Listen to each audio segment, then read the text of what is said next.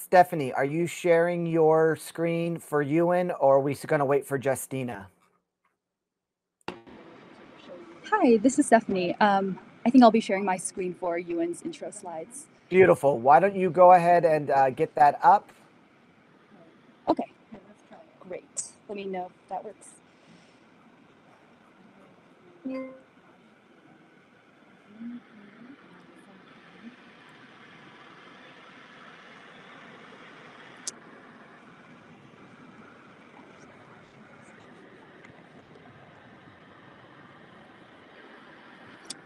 Right now, Hi, I'm are you seeing able to see my screen share? If you go into if you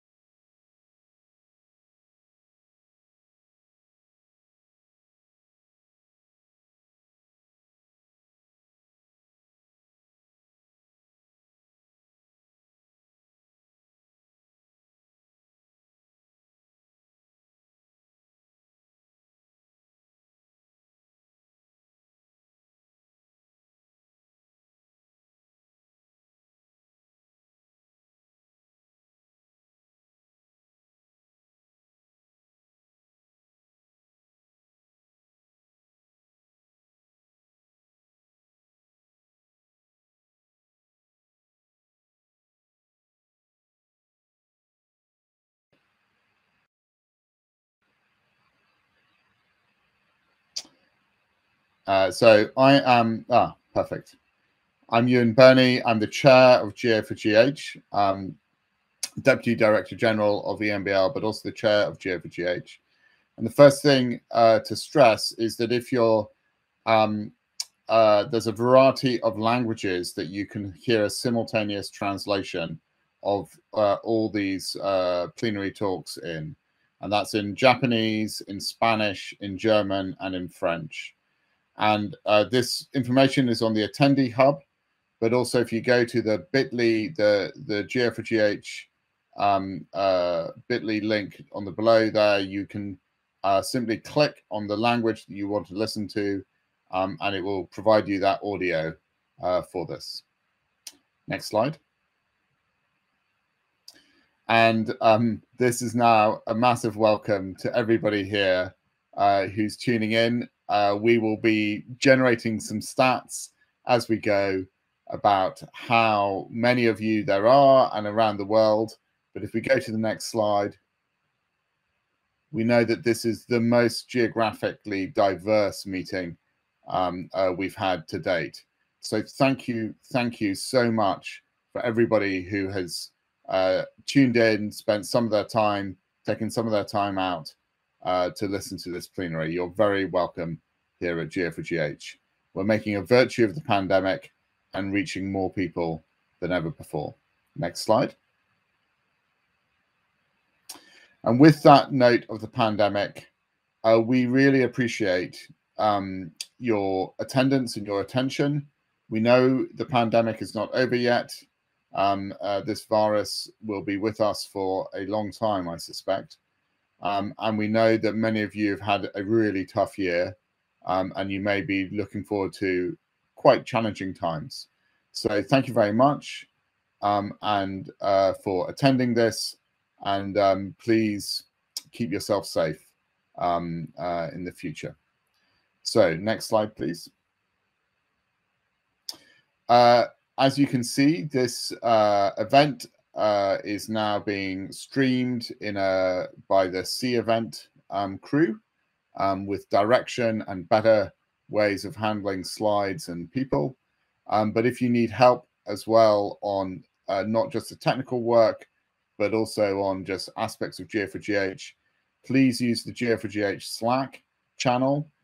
So there's ga4gh.slack.com on the general channel. Anybody can join, or you can send an email at operations@ga4gh.org. Next slide. I mentioned the attendee hub already. This is the kind of front desk, the home door of this conference. So please go there. It's in your email as well when you've registered.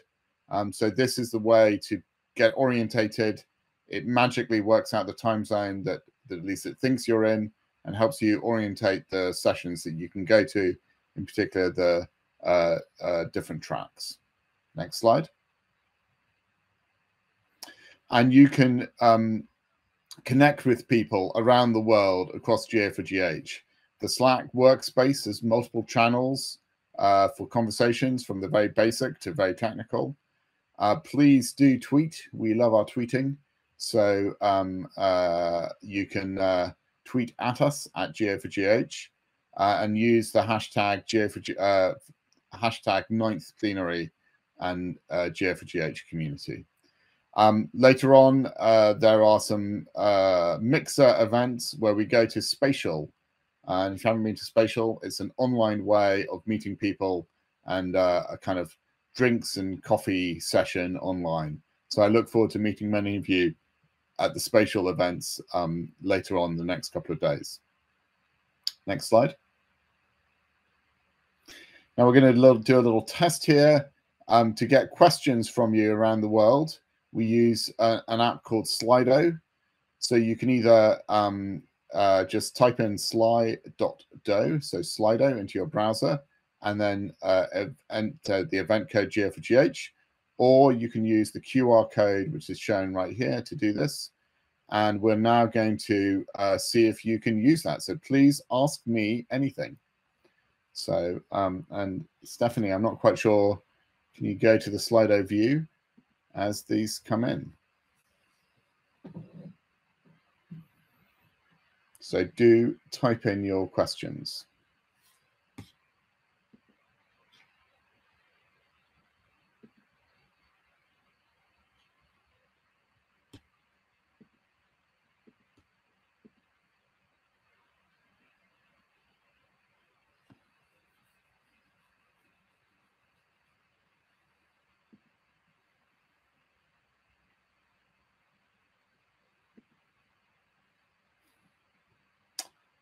Well, that's a great question for someone. How's my morning going? It's actually the afternoon here in London, but I have got a cup of tea, and I'm happily drinking it in a very British way.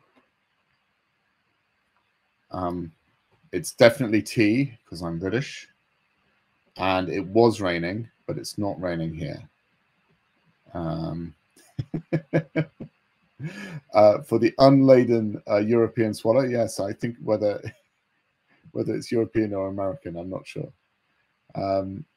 So that's great. Keep sending the questions coming in. So it's raining and the weather was raining and the weather's dry. How much sleep did I get last night? I was pretty good. The new exercise, Anne has asked a good question to me. What new exercise routine have I adopted? Well, that is, I started swimming a lot once swimming pools were open. So I've really got that. I am looking forward to getting back to Melbourne.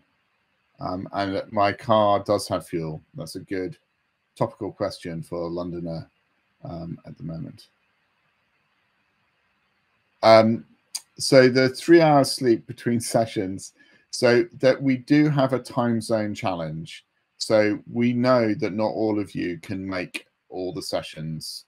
They are going to be, I think, available after the plenary to watch. And I am sorry that the way the globe works and human circadian rhythms, there are some people who can't be at everything, basically.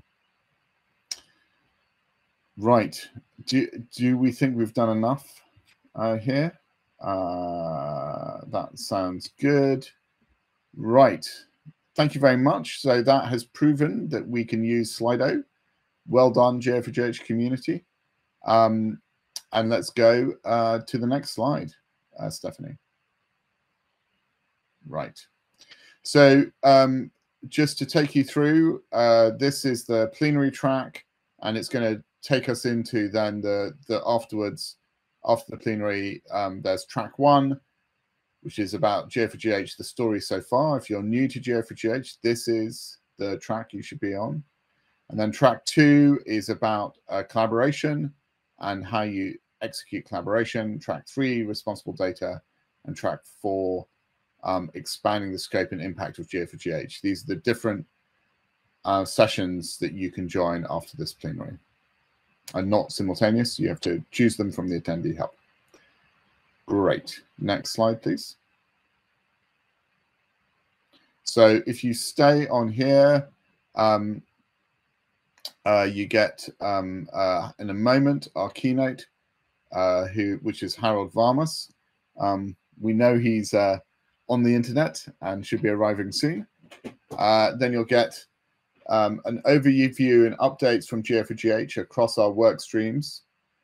Then some spotlights on particular standards that have come out this year, and the FAST project, which is basically our cloud testing environment, and an introduction to a new system called the Starter Kit, which will help modularize and retrofit reference implementations.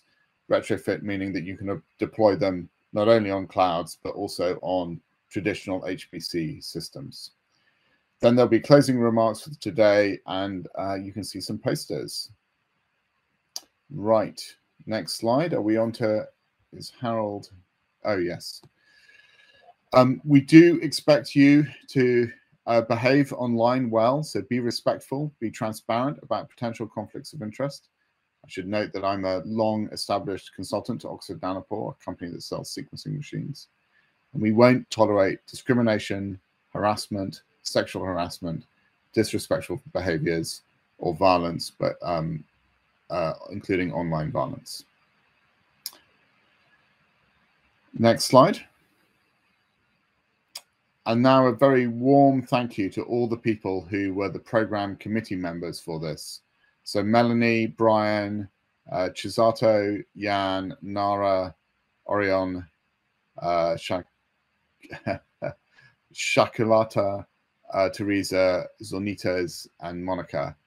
Thank you so much. And as you can see, a diverse set of people around the world contributing to how this plenary has been organized. So thank you very much.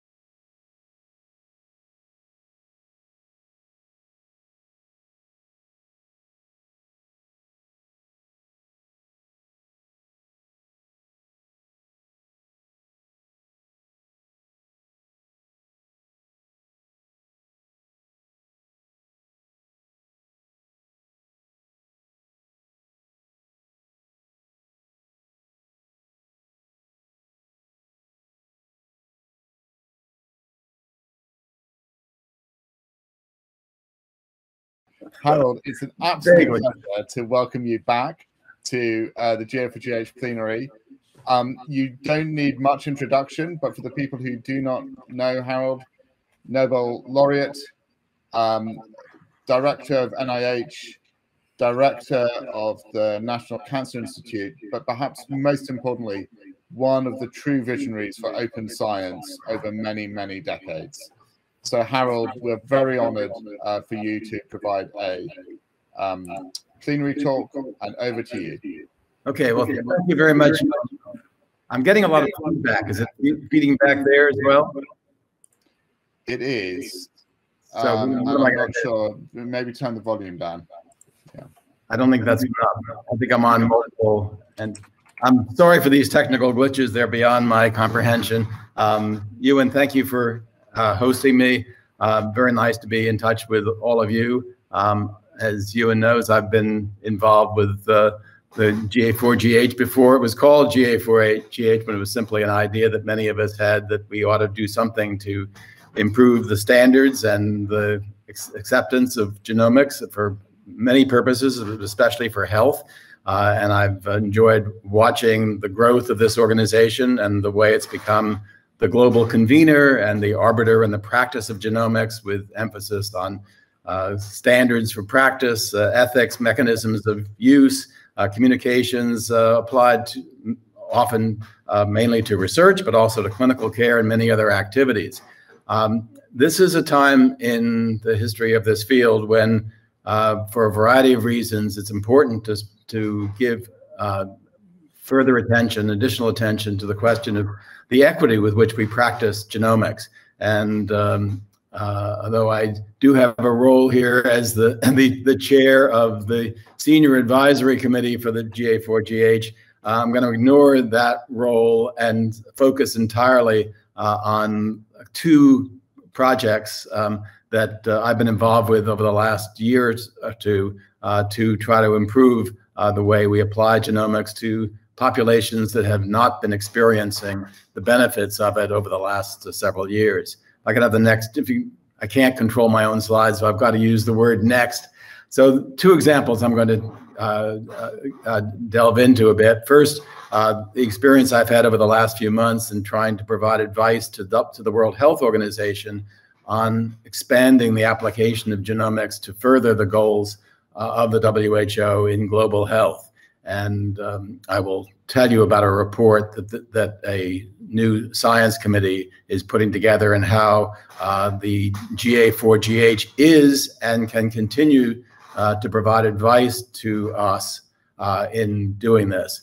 Secondly, I want to speak more briefly to the development of a research consortium through the New York Genome Center in New York City to study the role of genetic ancestry in various aspects of cancer, including cancer risk, prevention of cancer, cancer initiation and progression, cancer outcomes, and so forth. And I'll come to that in a few moments. Next slide, please. So about 3 or 4 months ago, the World Health Organization appointed a new council to oversee the scientific activities that are connected to the goals of WHO. This slide simply illustrates the members of this small council. We only have 9 members, but there's extreme diversity, as you can see by looking at the location of the 8 other members from Asia, Africa, Middle East, Europe, and this group, which has also quite a lot of professional diversity, people who represent public health, who do research of various kinds from the clinical to the basic, have been brought together to, next slide please, to provide, next please, thank you, to provide advice to Dr. Tedros, who's the Director General of WHO, in conjunction with our close working relationship with Soumya Swaminathan, who's the Chief Scientist at WHO, to tell Tedros about new opportunities for applying recently developed science and technology to improve global health, especially in low and middle income countries. This council has begun to meet on a very regular basis. And we decided, without a whole lot of controversy, to focus our initial report on the various factors that are entailed in the wider use of genomics, especially in poor countries. Next slide, please. We tried to put out an initial statement to the world through a letter to Tedros and through some op-eds to announce that our council existed, that we have intentions to do a large-scale report. We couched this announcement in the context that everybody understands, the need to use genomics. I can have next slide, the next click, just click, please. Thank you. To use genomics in the current emergency context of the COVID-19 pandemic. And this is an example of an essay that I published in Financial Times last month to explain why it's important to be doing genomic analyses of viral pathogens, in this case, of course, SARS-CoV-2, and how the wider use of genomics just for this specific and highly understandable purpose forecast the need for broader uses of genomics, including human genomics, to deal with a variety of health problems that we have seen successfully confronted through the wider use of genomics, and to explain the rationale for expanding the use of genomics in even the poorest of countries. To take those steps toward this report, we have been setting up a planning process that, if I can, the next slide, please, has taken advantage of our friends at GA4GH, including Peter Goodhand, whom you'll hear from soon, and Ewan and others, to prepare for our report on genomics. And we've currently begun, well, more than begun, we've outlined the plans for 3 workshops that I want to describe very briefly and to explain how those of you who are affiliated with and engaged with the GA4GH can participate at least indirectly in these workshops that are intended to help inform our council to make the best recommendations possible for the implementation of genomics in the poorer countries of the world. The first workshop, if I can have next click, is addressed to the benefits of genomics. It will take place on November 5th. And the idea is to outline the reasons for making the effort to more broadly use genomics in all countries of the world, 192 members of WHO. And that includes most importantly, the use of genomics in medical care and public health, as illustrated by the pandemic, but by work in cancer and inherited disorders and metabolic diseases and many others. But we also want to illustrate and emphasize the other benefits of genomics for economic growth, for agricultural uses, which of course have implications for health through nutrition, through education in the educational domain, and many others. The next workshop is going to be conducted on November 19th, and it addresses the central issue that will be raised by virtually all governments and other organizations that would be responsible for establishing genomics in poor and low and middle income countries. And they include some of the technical and financial issues that have to be confronted to get genomics established, but then also we have to consider some of the issues required for the maintenance of an effective set of tools for doing genomics in these relatively poorly financed settings. That is, establishing and paying a cadre of skilled personnel, having equipment that's not simply purchased, but also maintained and serviced appropriately, flow of reagents at reasonable costs, governance system to ensure the fidelity of genomic methods, regulatory apparatus, and so forth. And we're looking especially for stories of experience with these impediments to implementation and ways that some institutions and countries have solved them.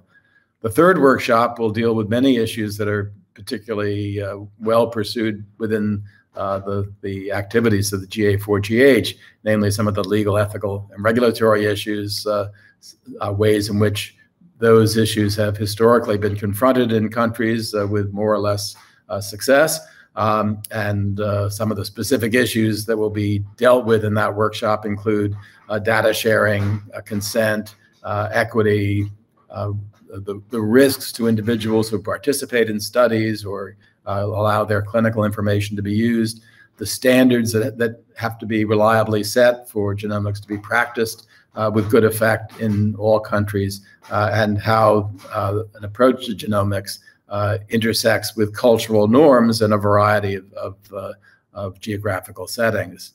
The next piece of information tells you that these workshops will consist of formal talks, some case studies, open discussion, and these workshops will be accessible to the public through, and we will advertise in various ways how to get access.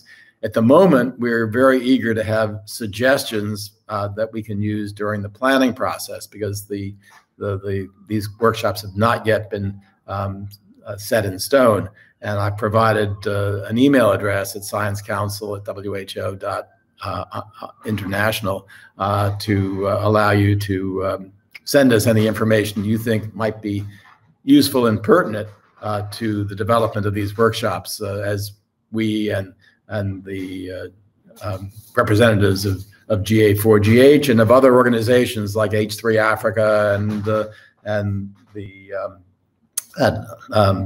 G2MC and others help us in the planning process. Next slide, please. So I'd like to turn briefly now for a couple of minutes to tell you about another approach to sharing the benefits of genomics locally within our own population in the New York region through an initiative that we call Polyethnic 1000 that's being organized by the New York Genome Center, where, in full disclosure, I work part-time and many others do as well. The New York Genome Center, for those who don't know, is an organization established about a decade ago with the affiliation of about now nearly 20 institutions in the New York region, philanthropic support, some support from NIH and other funding organizations to do work that research and some clinical work mainly in three major areas: neurodegeneration, autism and other neurodevelopment disorders, and in cancer. And over the course of the last few years, my colleagues and I have developed this initiative, which is intent to supply the large databases that exist and are currently growing, but are populated largely with cancer genomic information that comes from patients of Western European descent, by focusing our activities on the ethnically diverse, underserved patient populations in the New York health system. So that includes African Americans, Hispanics, Asians of all kinds, South and Central Americans, and so forth. And as you'll hear, we've made some progress toward setting up this system. And I want to spend a couple of minutes telling you what's been entailed in just getting this research organization established, and what we're intending to do in the near and more distant future to try to promote a more equitable approach to cancer genomics that benefits people of all ethnicities. Next, please. So this slide illustrates in sort of kaleidoscopic color detail the ethnic diversity of New York City, and you can see Manhattan and the Bronx on your left. The lower right is Queens, Brooklyn, and some of the areas on Long Island. This is the region that we're focused on, although some of our participants come from New Jersey as well. We have nearly 20 participating sites that are indicated by the little blue squares. These are largely hospitals and academic health centers scattered throughout the New York metropolitan region. We have at least 40 faculty collaborators. We've established a large number of working groups to deal with the regulatory and technical issues that are involved in this project. We've hired pathologists and site coordinators and have leapt through a number or leapt over a bunch of hurdles that have to do with approval from institutional review boards, settling legal issues and technology transfer issues between the institutions that are collaborating, and have identified scientific leads at each of these institutions to help us with this project. Next slide, please. So one of the first things we wanted to do was to show that the system actually worked. We could take samples from a wide number of hospitals, bring them to the New York Genome Center for ascertainment of pathology, and in the initial case, just a whole exome sequencing, although the goal is to do whole genome sequencing on the samples, as you'll hear, and to show this actually works. We can get some information from these samples, and a system with this complexity is actually workable. I'm sorry that the size of these objects on the slide is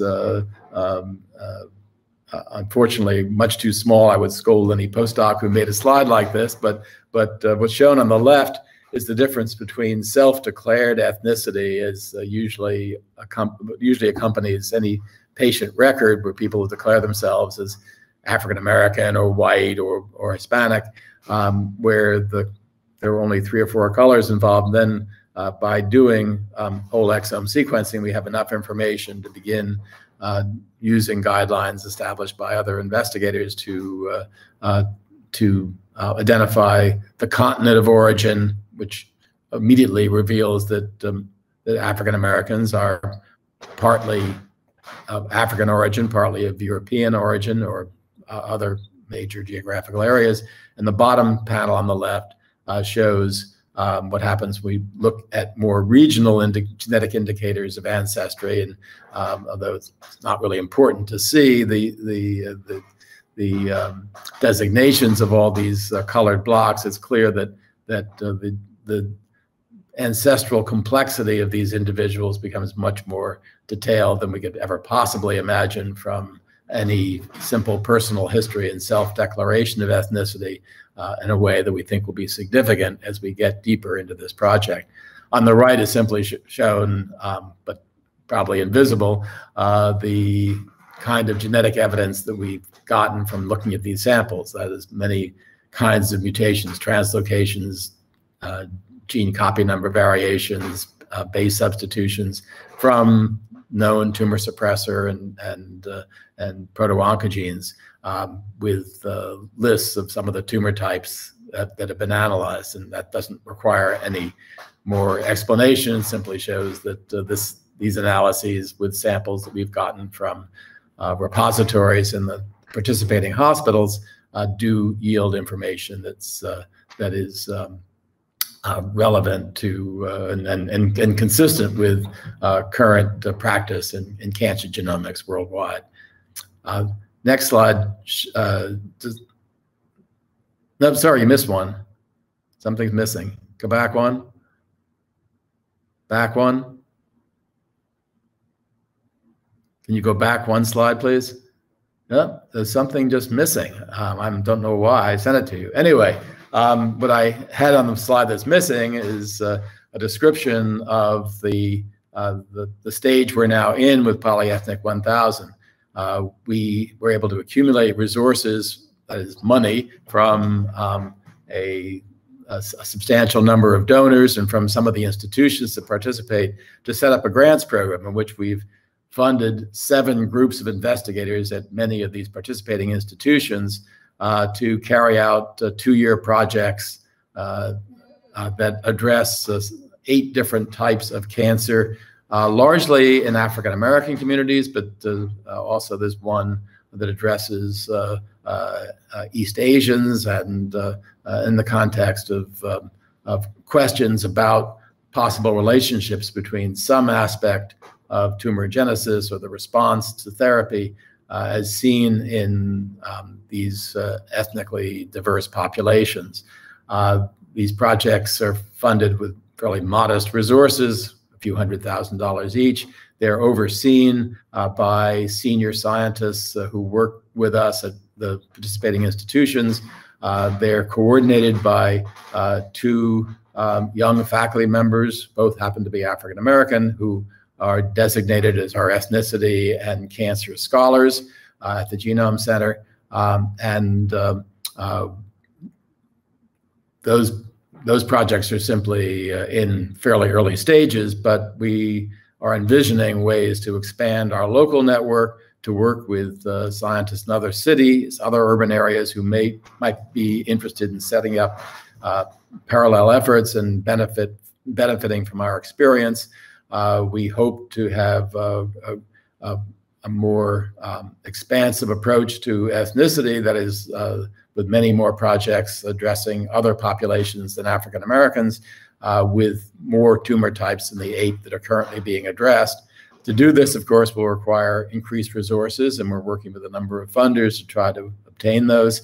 The goal is to be doing whole genome sequencing and analysis, a special expertise of the New York Genome Center, and eventually to integrate that information with clinical and social information, working in addition more closely with some of the affected populations, using the skills of social scientists who can help with patient engagement, especially when there are cultural impediments to engagement of these individuals in prospective genomic studies. I'm going to conclude here and ask if there are any questions. I appreciate your attention to these 2 new initiatives, and I hope we'll hear from you during the question period and thereafter if you have suggestions about either the approach we should be taking with the World Health Organization to more widespread introduction of genomics into healthcare practices. If you have suggestions about the work we're doing in the New York Genome Center on ethnicity and cancer, I'd be happy to hear about those as well. Thank you very much. Okay, that's great. And Stephanie, if we can get the Slido up. Thank you so much, Harold, for the questions. Maybe as the questions come up, Harold, what do you think is the most important thing, with those WHO workshops? What's the most important input you need from the scientific community? Right. Well, I think, yeah. So I think the critical thing here, Ewan, is that we get the benefit of experience that people have had in trying to set up genomic enterprises in restricted settings.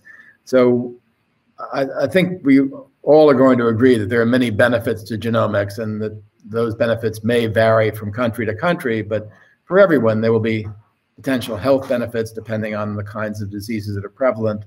And there will be the prospect of kind of cultural benefits, social, economic, educational, that come with just an increased attention to modern technologies.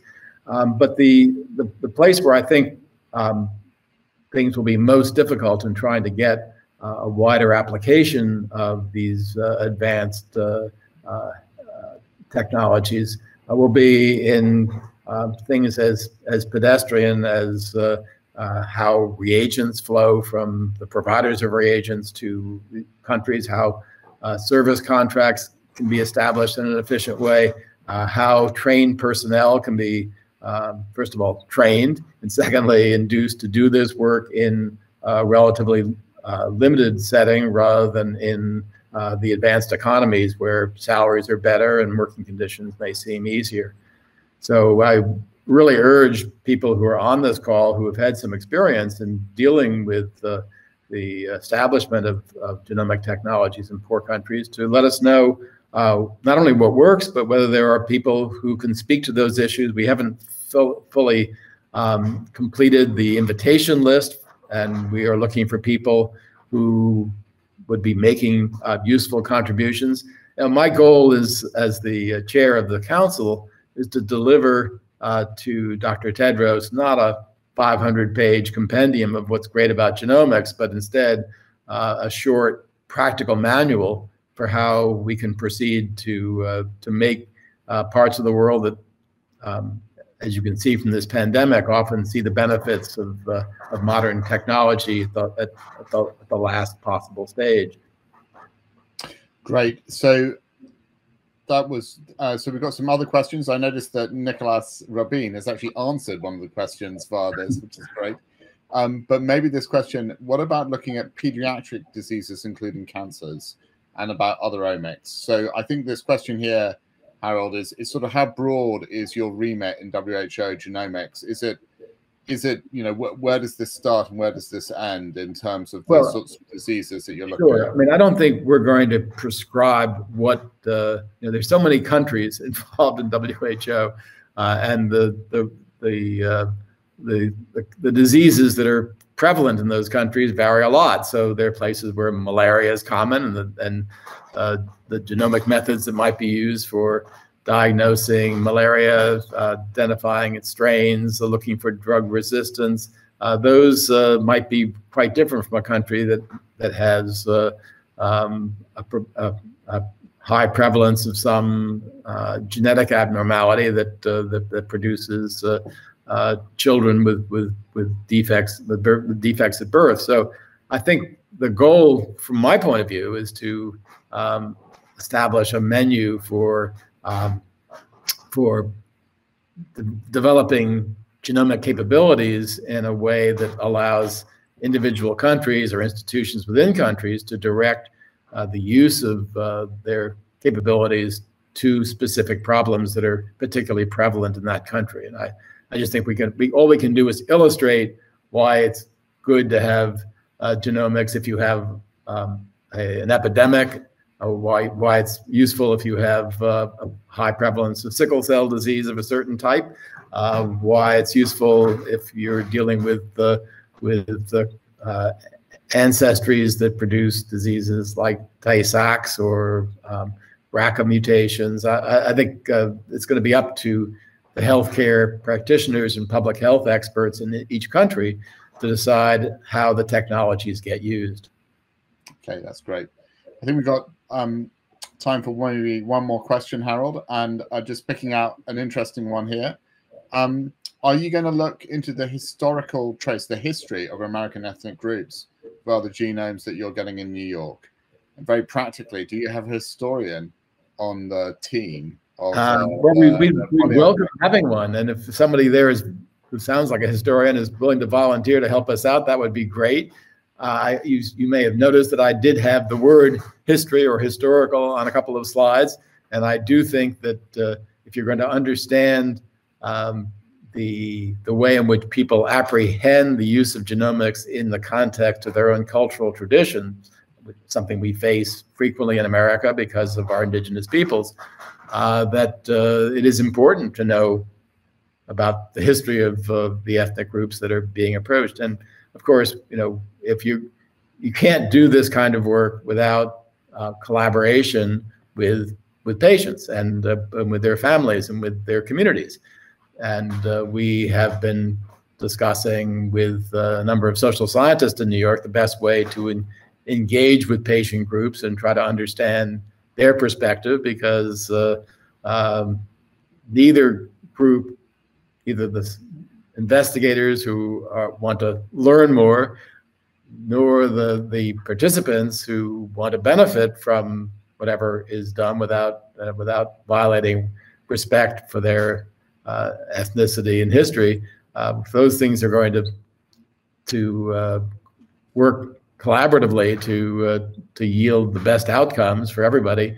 It's going to be important to understand the history of the societies and the micro societies within our cultures to pursue things in the fairest and most equitable fashion.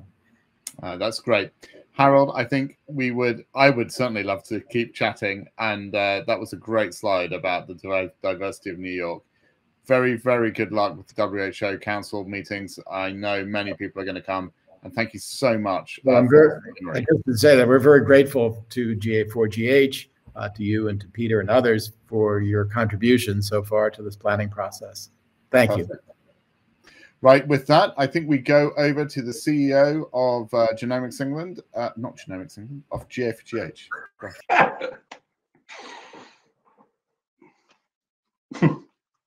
Thanks, Ewan. Can I have my first slide, please, Justina? And while we're doing that, I would just like to say hello to everybody. Good morning, good afternoon, good evening. I think we're going to skip the Q&A at the end of my talk and Susan's talk, and we'll pick that up at the end of Laura. So we'll try and pick up a little bit of time. As you corrected, I am the CEO of GA4GH. I've been involved for about 9 years this month, and one of the very first people we reached out to at NIH and NCR was Harold Varmus. And so it's a great pleasure to hear this come full circle and now be talking about how GA4GH is helping and assisting WHO. Next slide. And we will use Slido. I think by now you've got the hang of it. If we can't get to all the questions in person, we'll try and get to them later in writing. Next slide. So I'm going to focus more on the organization of GA4GH, and others will talk much more about our work and the science. From the beginning, GA4GH was always intended to be a big tent. We wanted it to be as broad and as inclusive a community as we could make it. But over those last 9 years, we've been adding more structure, more substance, more stability. From the beginning, the host institutions were critical. It would never have got off the ground without the host institutions. Increasingly, a set of core funders and other funders have come in to support the work that was carried out by volunteer contributors and by the host institutes themselves. The change in 2020 was at the top of this slide, where we added the not-for-profit, GA4GH Inc., which is small in terms of activity. It's less than 5% of our funding or activity, but actually a keystone in creating the stability for the whole organization, in that it allows us to form relationships with international bodies like WHO, ISO. It gives us the ability to hold and protect our IP and keep it open for everyone. It allows us to attract sources of funding that are not academic grants. So a huge benefit to having the sustainable stability of a not-for-profit, GA4GH. Next slide. I mentioned core funders in a circle. Progressively over the last several years, they've been taking the financial burden away from the host institutes, although some of the host institutes are still heavily committed. But the increasing number of core funders, and core means over 200,000 US for over 3 years as a commitment, usually through a grant mechanism, and often we've competed for those grants, but this is giving us a real solid financial base. Next slide. We would never have succeeded without the host institutes. In the beginning, it was Broad, OICR, and Sanger. More recently, Ewan's organization, EMBL EBI, has joined as a key host institute. And we've also been fortunate from the beginning to have voluntary contributions from member organizations. We write to everybody. Each year, a few of those organizations feel not only that can they contribute expertise and personnel, but they can contribute financially. And particularly thankful to AWS and DNA Stack in 2021, and obviously welcome any more supporting funders. Next slide. Well, I did want to start though on this concept of assigned experts. And what we've recognized is that most of the international funding agencies or the national funding agencies have a mandate that they have to spend money inside their geographical boundaries, their jurisdiction. They cannot send money to host institutes in other countries. We felt it was important, therefore, to create a mechanism by which agencies and organizations worldwide could fund the activity of GA4GH, but keeping it in country, in Japan, in Australia, in whatever place they're based. And the assigned experts, we're looking for people who can be dedicated at least 30%, ideally 100, but anything 30, 40, 50, up to 100%, assigned. And the difference is that today we've been privileged to have hundreds of people contributing a fraction of a time at the edge of their desk. And this is a much more dedicated portion of time and paid by an employer to give that time to GA4GH. This will allow us to scale even more. So next slide. Up until this time, It has taken hundreds of volunteers to give us the equivalent of 30, 35 FTEs, plus or minus. Don't hold any of us to that calculation. What we want to do is keep that incredible strength and richness of volunteer contributions from hundreds of people, add to it the tech team that Susan Fairley will talk to you about, but also add to it dedicated assigned experts. Could be technical, could be regulatory and ethics. Next slide. So I said, Big Tent from the beginning, it does have this enormous reach. We probably could add alongside scientific community, the real huge opportunity is to link GA4GH as it is today and reach much deeper into healthcare. It was part of our strategic roadmap. But this to really fulfill its promise, it can't just be a research or a scientific endeavor. It must reach all the way into healthcare and this concept of a learning health system. Next slide. Harold mentioned COVID. There was mention in the in Slido about phage, and I just want to take a couple of slides. One of our co-funders is Canadian Institute of Health Research. In their intent to keep working with Global Alliance and finding ways to support this international work in standards and interoperability, they produced a specific focus on COVID response, COVID-19 response, and future pandemic preparedness. They came up with a directed grant that GA4GH applied for and succeeded in. Next slide. And in essence, because of CIHR, Canadian funding, it was to use these assets, these partners, to link the 3 data portals that exist for COVID, some for host, some for virus, in Canada, make sure they are fully interoperable, and then next, click. Start to reach out from beyond those 3 Canadian platforms into a full international collaboration. In that, we're proud to be working with phage, with ICODA, with the rest of the names you see on this slide.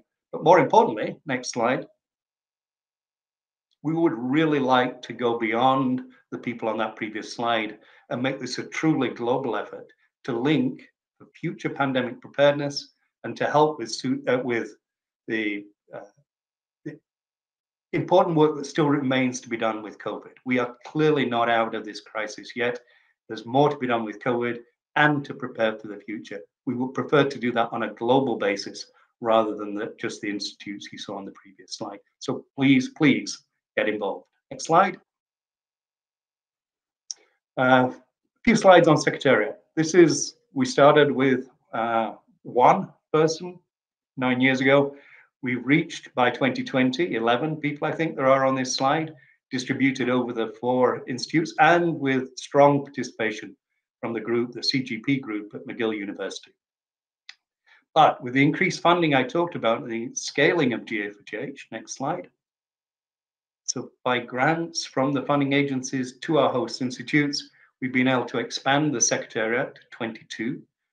The largest single build out on this slide is a tech team under the direction of a Chief Standards Officer, Susan Fairley, who's up next. Next slide. So here are the pictures. We haven't got space to show you all the names. Many of them will be known, or many of you will know the names and the faces on this slide. But you can see we also have some vacancies. Next slide. So if this is a right point in your career to join, we've been really good at providing resources and humans to some of our member organizations. It'd be great to have some of you join the GA4GH Secretariat, be part of this. Next slide. And that is now my great pleasure to pass over to Susan Fairley, who is one of the absolute key hires in that last phase of expansion. We've been talking for several years about the need for a Chief Standards Officer, somebody with a deep understanding of the space and the need for technical interoperability. And it was a great coup for us to be able to recruit Susan Fairley from her role at EBI into the position of Chief Standards Officer. She brings a ton of experience in key aspects that you can read about in her bio. Susan, over to you.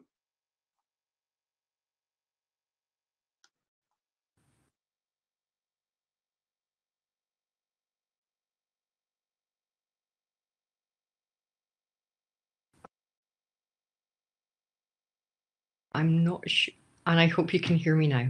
Okay, so thank you very much indeed for that introduction, Peter. It has been my very great pleasure to join GA4GH. I've now been in post for 6 months, and it has been wonderful getting to meet people. So if we could move to the next slide, please. Thanks very much. So as Peter said, my role, the Chief Standards Officer, is a new role, and it's part of an expansion of the staff team at GA4GH. So we now have a number of new roles. One of them recently filled at Broad, and actually some others currently open. And the idea behind this is that it will hopefully add additional capacity. So the intention is that these roles are going to be people who are going to be able to work alongside the existing contributor community in GA4GH, and basically provide additional capacity and additional support. So we would see the aims and direction of GA4GH remaining unchanged, but the hope would be that we can use this technical team, courtesy of the additional funding that we've been given, to provide extra capacity to take us towards completing the activities and priorities that GA4GH has. If we could move to the next slide, please. Thank you.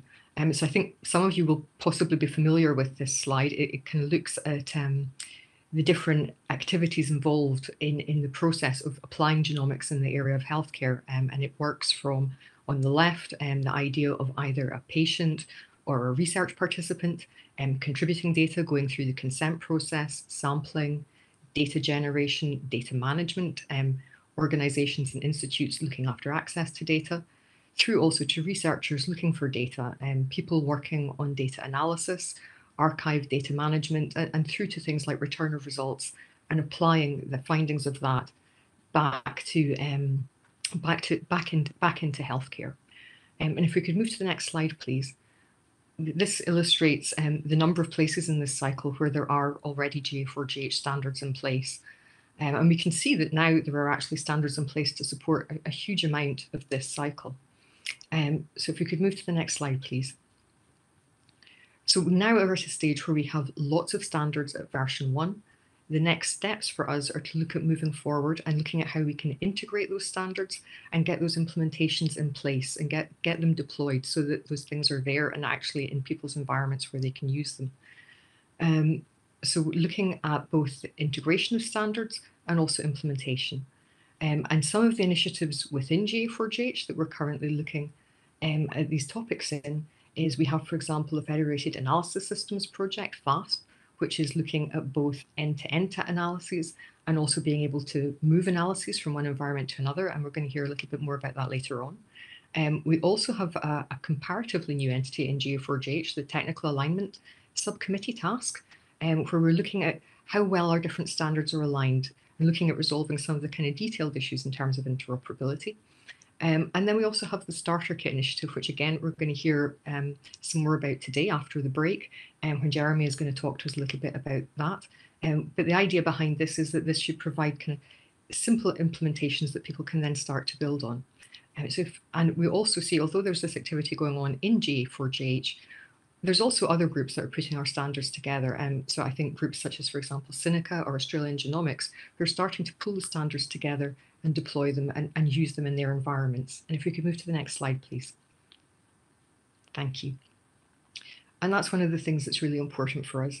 We want standards to be able to meet the needs of a broad range of environments.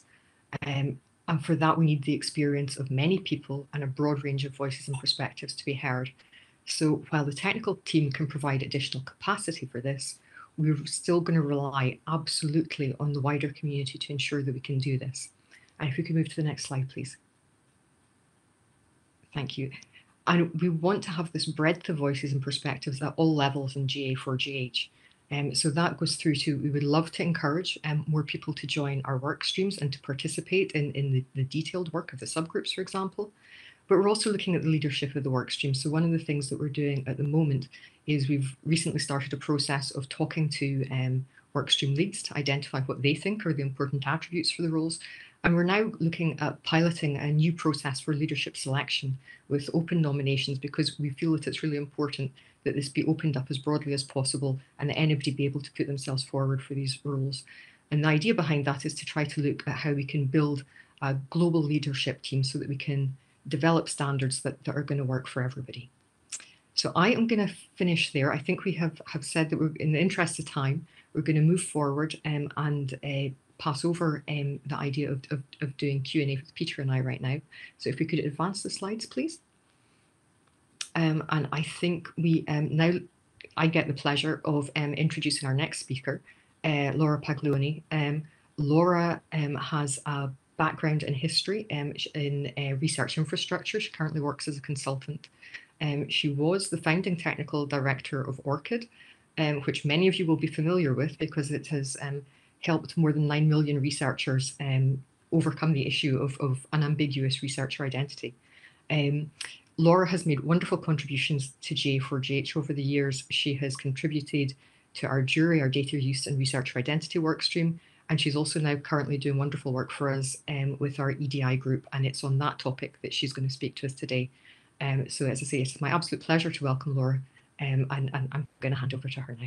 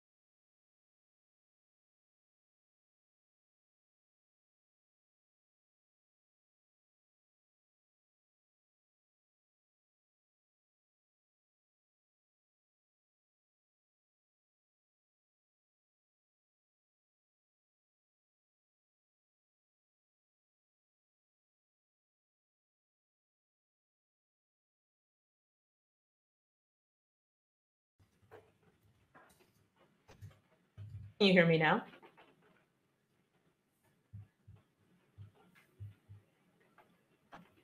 Okay, so sorry about that. Wrong microphone. So I will go back to what I was saying before. The EDI group was established in May 2020 with the goal to increase diversity and inclusion among the teams participating in the GA4GH standards creation process. And we started out back then with a rich brainstorm of the areas that we could engage in to increase the diversity and inclusion within the GA4GH community. Around the same time, the Regulatory and Ethics Working Group was also going through a similar exploration process to consider how we ensure that diversity and inclusion is reflected in the standards that we create, which is a key component to the diversity and inclusion in the data sets themselves. So on the EDI group, we decided to take an intentional community approach, and we specifically considered what the ideal community is that we wanted to have to achieve the GA4GH goals, and then develop processes and programs that help build and encourage and strengthen that community that we want.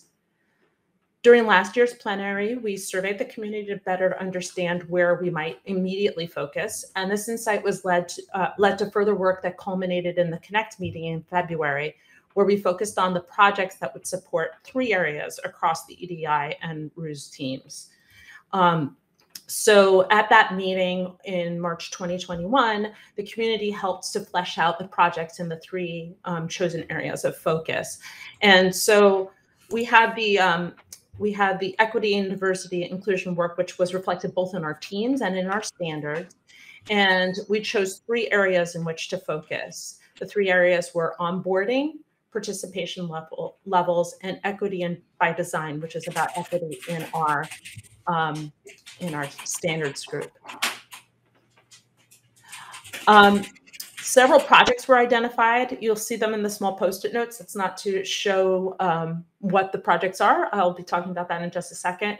But that was developed through a brainstorm with the community. And once we went through that process, we selected one of the projects, which is the onboarding contact program, as the first area to try out.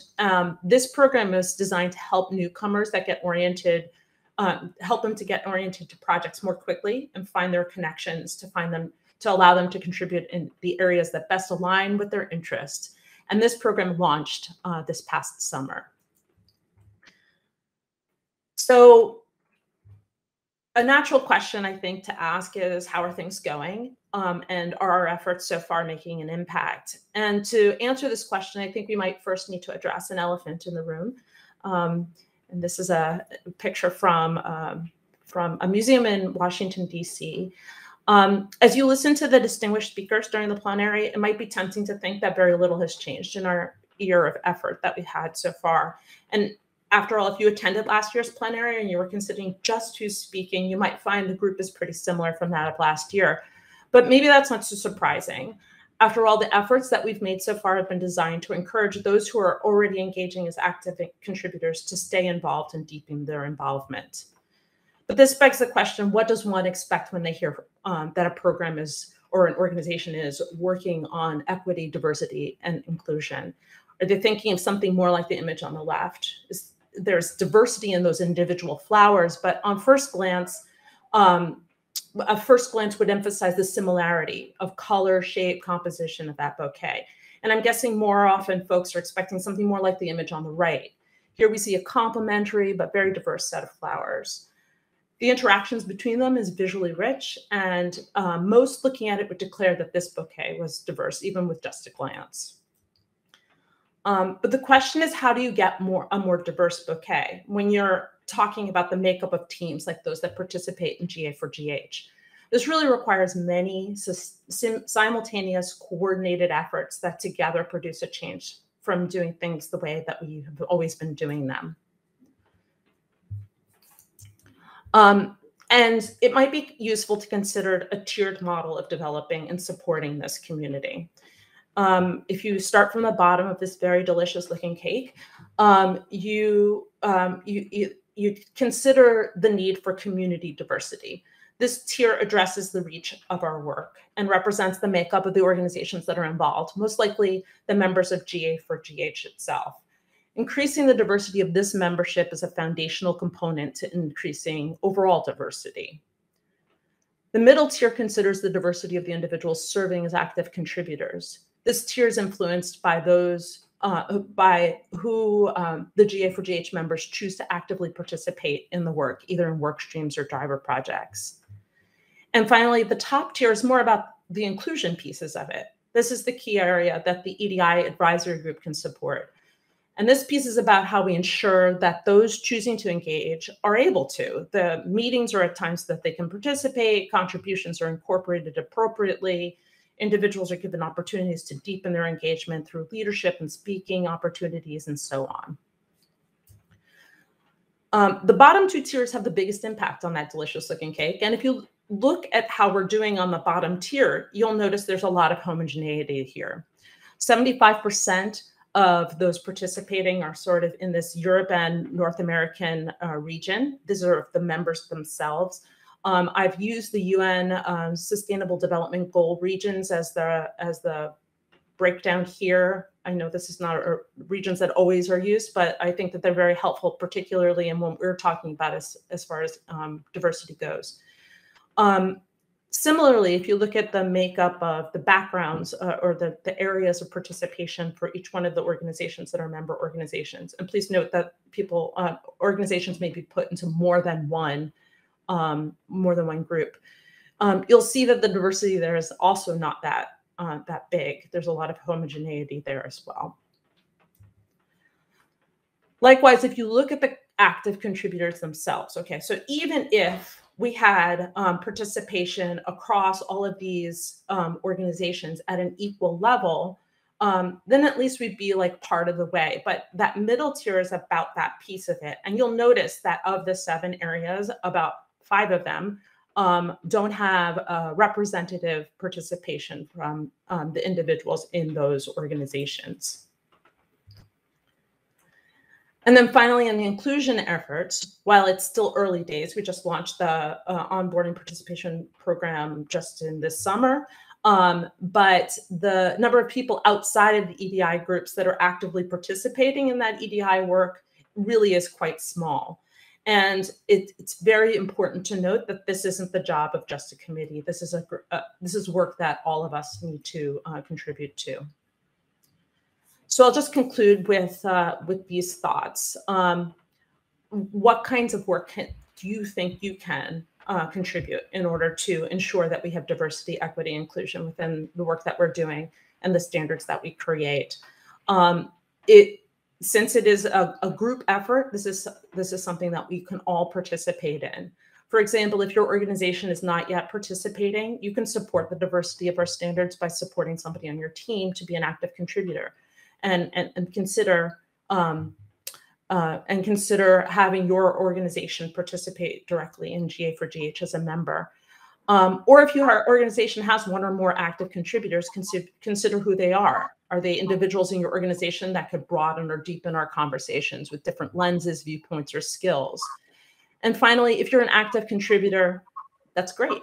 And consider how you can more actively support the inclusion of new viewpoints or lenses, and how you can broaden the diversity and inclusion of the more visible parts of our work in leadership, speaking, presentation at events, speaking and highlights, standing group meetings, authorship, and so on. Finally, I'll just conclude with an invitation to participate in our survey, which is similar to last year. The link is just listed here, but also an email will be going out after this session. So with the link and an invitation to participate. So I hope you will do that. Thank you.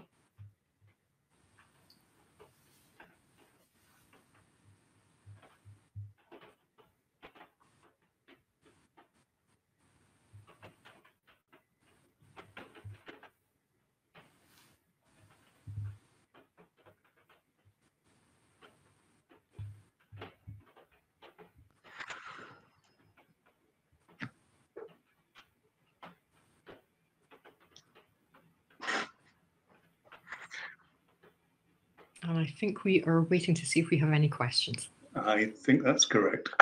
All right. All with bated breath.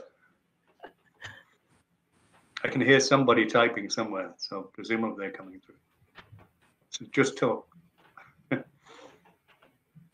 Laura, I should just, on behalf of GA4GH, I really should thank you for everything you've brought to it. Your expertise and your energy and your passion, I think, really got us off to the best possible start. And when I thought about that big giant community on my slide, I realized, you know, it's one thing doing EDI work inside an organization. I see the work we do at OICR, for exist.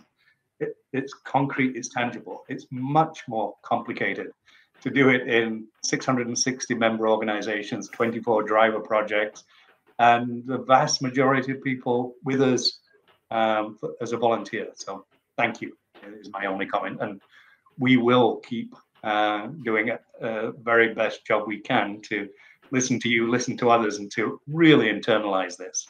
Okay, we have a question for you. So goal for EDI to achieve in 2022, what does success look like? I think as we're moving into 2022, we're going to be looking at some of the other tiers of the cake and starting to have conversations within GA4GH and see what programs we might be able to put in place there. We have been talking a lot on the inclusion piece of it, also in ensuring that we have that teams have good guidelines, best practices, techniques in order to ensure that there's ways that we can ensure that other people can participate, making sure that, you know, there's a preamble at the beginning of every document so a newcomer knows more what this document is for and that kind of thing. Just looking at the next two questions, and I think perhaps the third as well, I'll try and give a comment on the original driver projects. Very original. The 3 demonstration projects we started with way back were actually not funded. They were all created as part of GA4GH's ramp up. And in fact, that was one of our challenges. We didn't have well-funded demonstration projects. They were phenomenal demonstrations of the power of data sharing, but not necessarily how best to use GA4GH standards. When we made the pivot to the current driver projects, the vast majority are well-funded. And in a sense, that was very deliberate because we wanted them to have the capacity and the capability to be able to input into standards development. The challenge of engaging projects from other countries, particularly low resource settings, I think that's where I'm hoping that some of the funding we can get through core funders and some of the funding that we can get through voluntary contributions from supporting members will actually allow us to create mechanisms, whether that's fellowships, internships, to engage more people from low middle income country settings.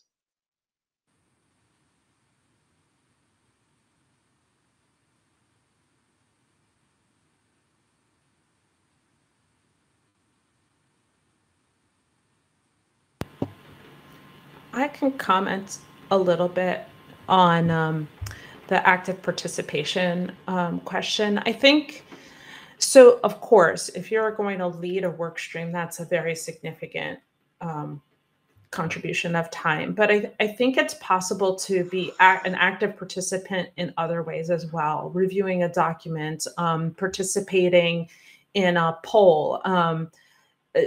There's other ways to participate that don't require such a significant, I guess, contribution of time, but are still incredibly valuable and useful to the standards that we're developing. So I think maybe something EDI group can do is help articulate what some of those lower time commitments contributions might look like.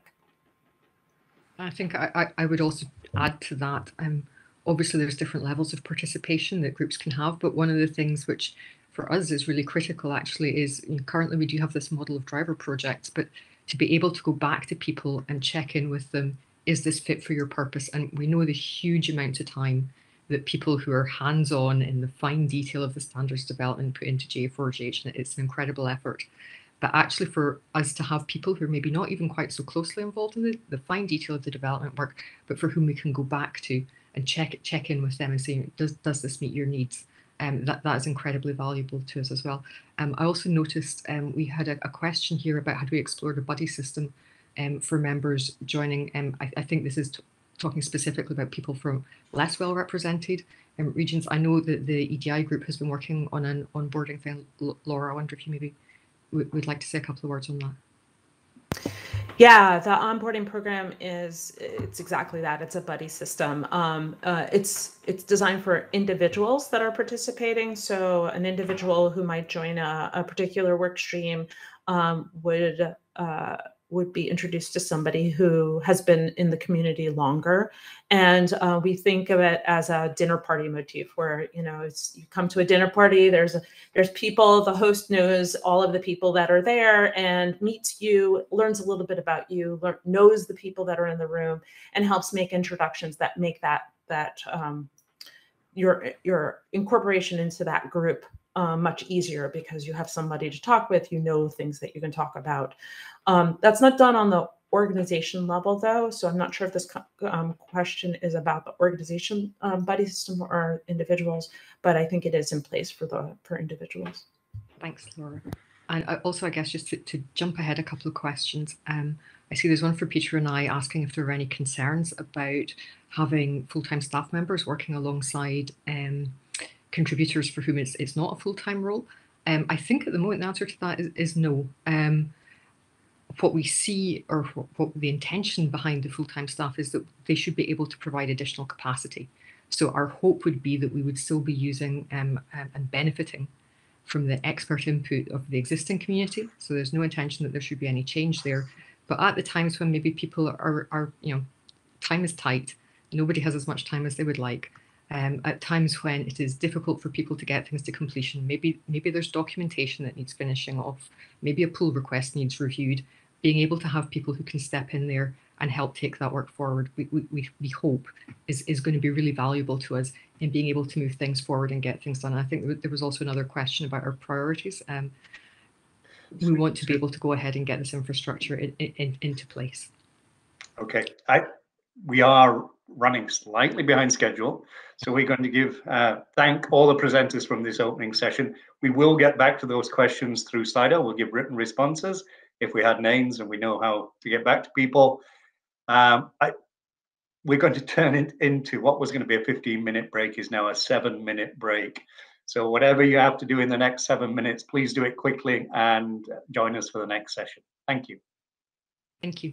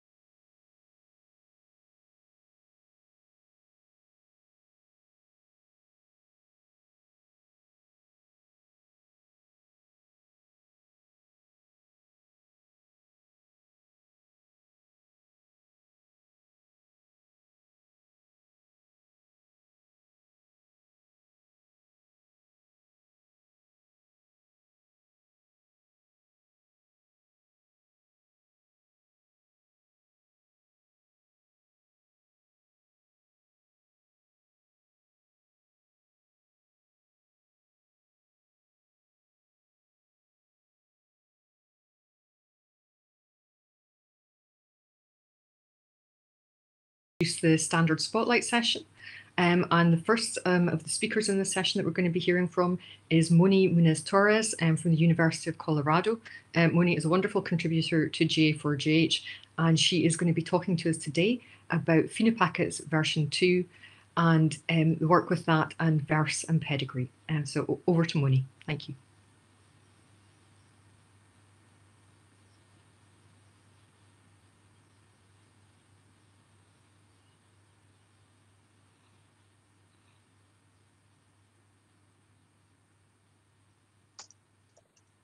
Okay, I think I am on now.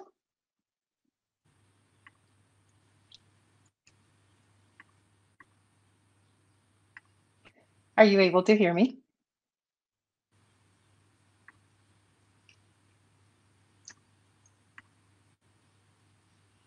Sounds wonderful. And I think we are just passing over to Moni just now.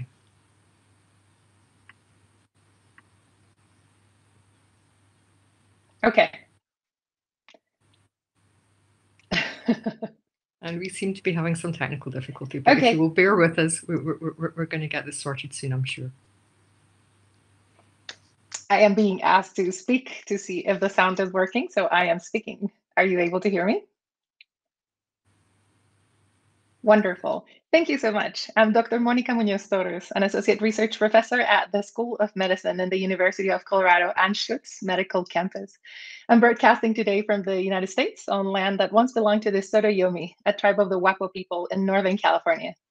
With me here today are Alex Wagner and Peter Robinson, and it is my pleasure to speak on behalf of the PhenoPackets and verse teams.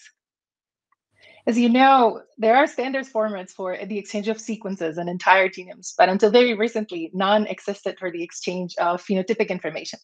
So to do this exchange, we needed computable and case-level phenotypes. This is computable means to relate to form, function, and dysfunction in order to be able to interpret the genome for diagnosis or otherwise. A mechanism was needed for us to be able to exchange this information and to improve on the use of only free text or downloading the entire electronic health record in PDF format. So we put our heads together and created something called the PhenoPacket standard that many of you are now familiar with. This is an exchange format for phenotypes and environmental factors, a packet of phenotype data to be used anywhere and written by anyone. And these phenotypic profiles are encoded using ontologies and can also be used to relate a patient's entire profile to model organisms. All of this to help us improve on diagnostics, mechanism discovery, and the integration with environmental health data. The PhenoPackets allow us to exchange information about the patient, like identifiers and age of collection, as well as details about each of the observed phenotypes, including whether or not a phenotype was observed, when it was observed, how severe, and how each phenotype is linked to a patient, their genomic information, their samples that were collected, and when available, the parents and siblings to the patient. In the latest version of the standard, we're including improvements to the representation of cancer and COVID phenotypes. And here you can see a simplified overview of the version 2 of the PhenoPacket schema, and it was recently approved here at GA4GH. The PhenoPacket standard consists of several optional elements, each of which contains information about a certain topic, such as a phenotype, a variant, or pedigree. One element can contain other elements, as you can see, and this produces that hierarchical representation of the data. So for instance, the PhenoPacket element type can contain elements of type individual, phenotypic feature, or biosample, and so on. These elements can be regarded as building blocks that are combined to create larger structures. And the colors you see here are just representing the major themes of the elements within the PhenoPacket. So genomic interpretation over here in red and medical integration over here in green. This is an example of how phenotypic features are represented in a PhenoPacket. Each PhenoPacket contains features about a single individual. For medical use cases, a subject will generally be a patient or a proband of a study, and the phenotypes will be those abnormalities that are described by an ontology, such as the Human Phenotype Ontology, or HPO. Each phenotypic feature is defined then by an HPO term, and then It's over here, and it's denoted by this URI HP. It shows also the term, and it will be qualified as either being present or absent using the word exclude to be true or false. It also shows the possible severity of the phenotype, some modifiers for onset and resolution. And this example shows the phenotypic features that are expressed in a severe daily infantile spasms, which is first occurred here in infancy and resolved about at 4 years and 2 months of age. This is another example, and it shows us how we can encode measurements, in this case of platelet count. So over here on the left, we can see there's a graphical representation of the abnormal result of laboratory, and these values are outside of a range of the reference range here in the dotted line. This middle panel shows us the relevant hierarchy of the phenopacket element, or the building blocks. And here on the right, we show a fragment of a JSON code of the phenopacket representing that information over here. So these results from the lab show abnormally low platelet count, but in general, this element can be used to represent both normal and abnormal measurements. And the reference range in this case represents a range that was applied to the specific investigation. So it may reflect age or sex-specific values for some analytes. And this is an example of how we can represent medical actions.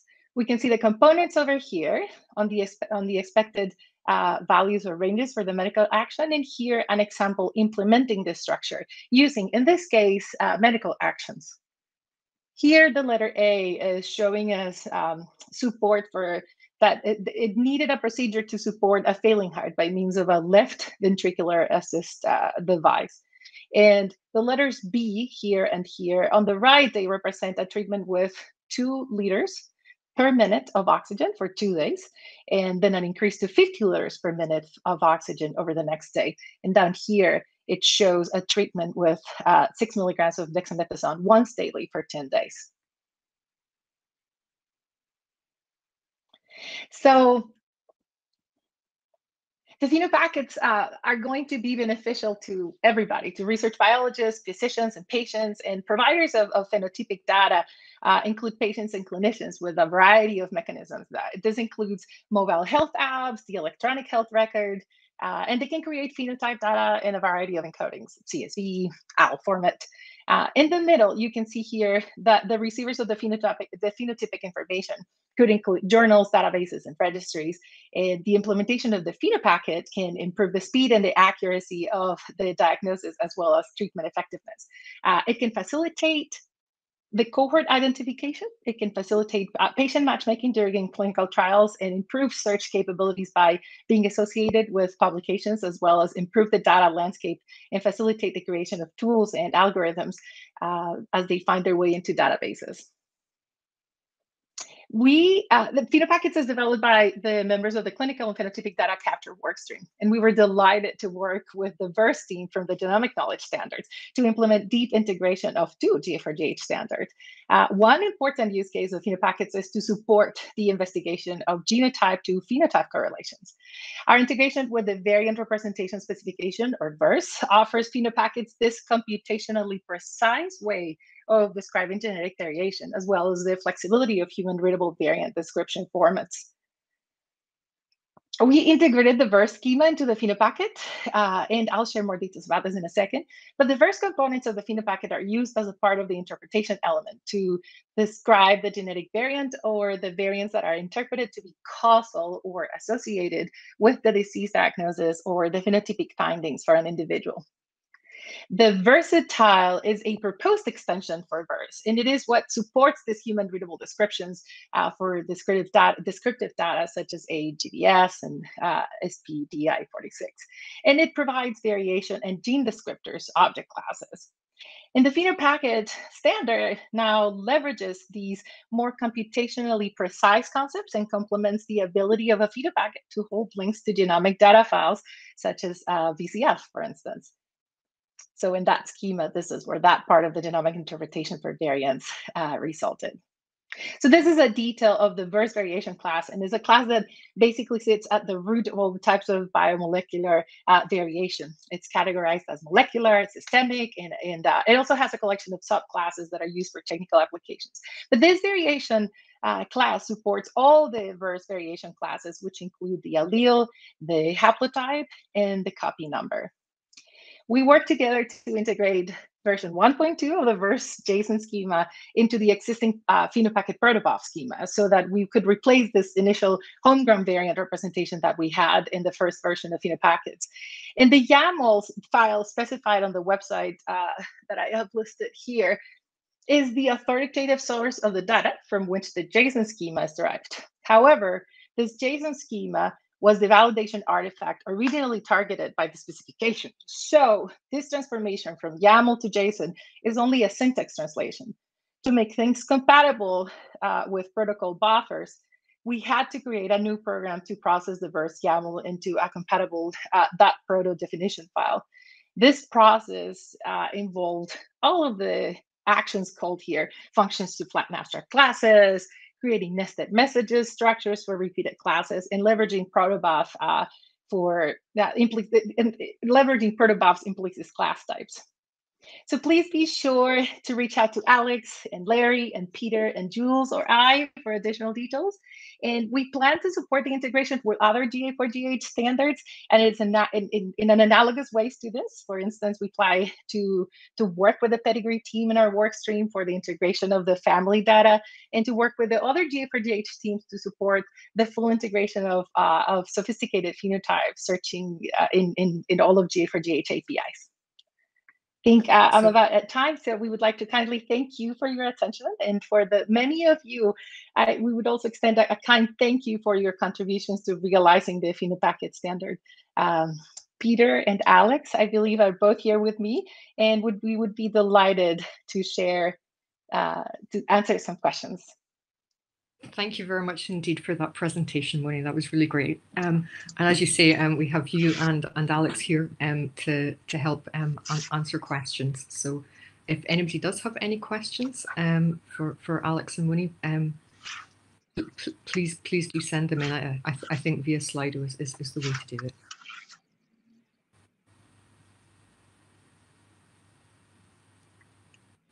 And I don't know, Moni, I guess one question from me, I mean, in terms of the next steps, what's the next thing that you would most like to be doing with phenopackets? Or actually, I'm going to cancel that question. I won't steal it for myself. I'll go for one from the audience. How do phenopackets relate to fire exchange standards? That's a great question. Moni, I am having a little bit of difficulty hearing you, Susan. So I think that you asked, how do phenopackets relate to fire exchange standards, the first one at the top? Yes, that's correct. Brilliant. Well, we are actually working we have been working with the sports support from the National Library of Medicine to be able to export the message, to be able to export the phenopacket message and import it into a FHIR implementation guide. So this has been an incredibly good work by many of you here, but also the HL7 FHIR organization made phenopackets part of its Vulkan Accelerator project. And so we are very much in tune, trying to make sure that we can represent the information that we're able to capture in a phenopacket also in FHIR. And we were to, trying to make that bridge across the representation for the phenotypes in the research environment to that clinical environment. There is a draft implementation guide already out there, so be on the look for us giving you more updates about how those things are working. That sounds great. Thank you very much indeed, Moni.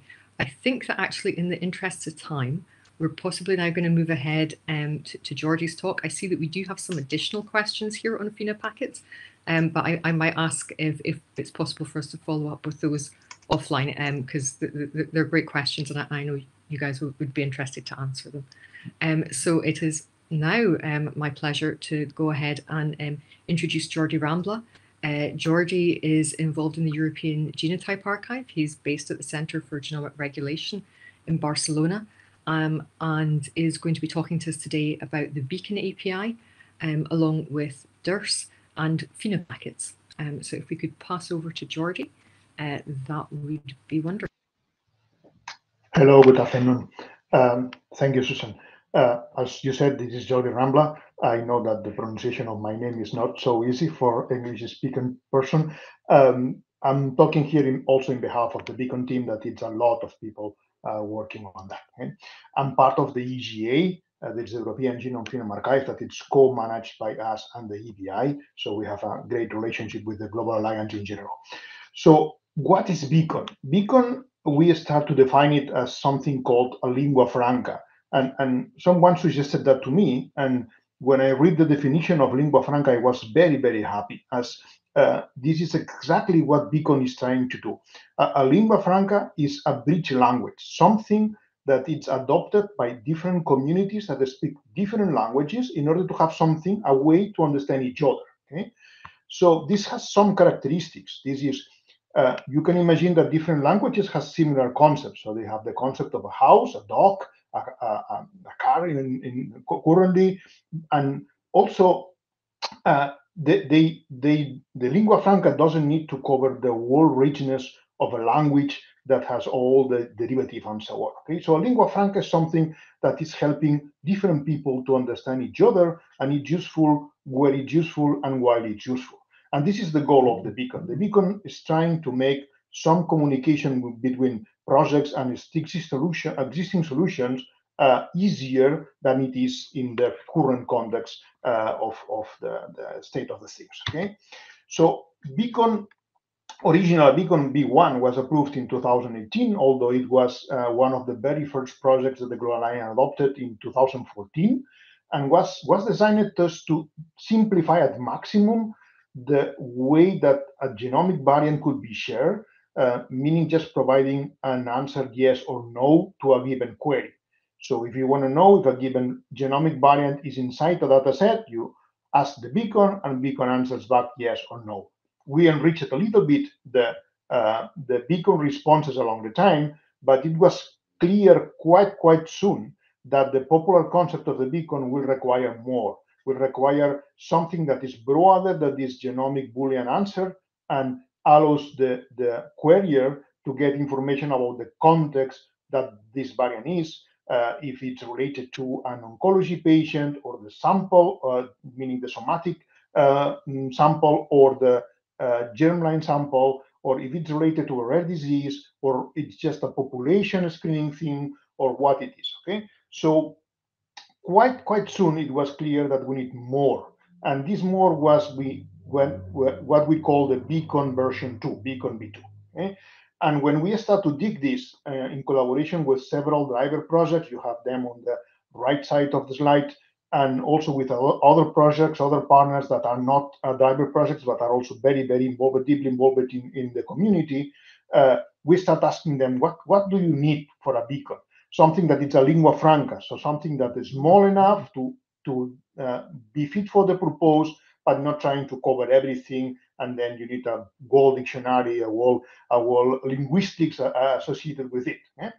And we end up with something very similar to what we describe or name as the clinical genomics research domain.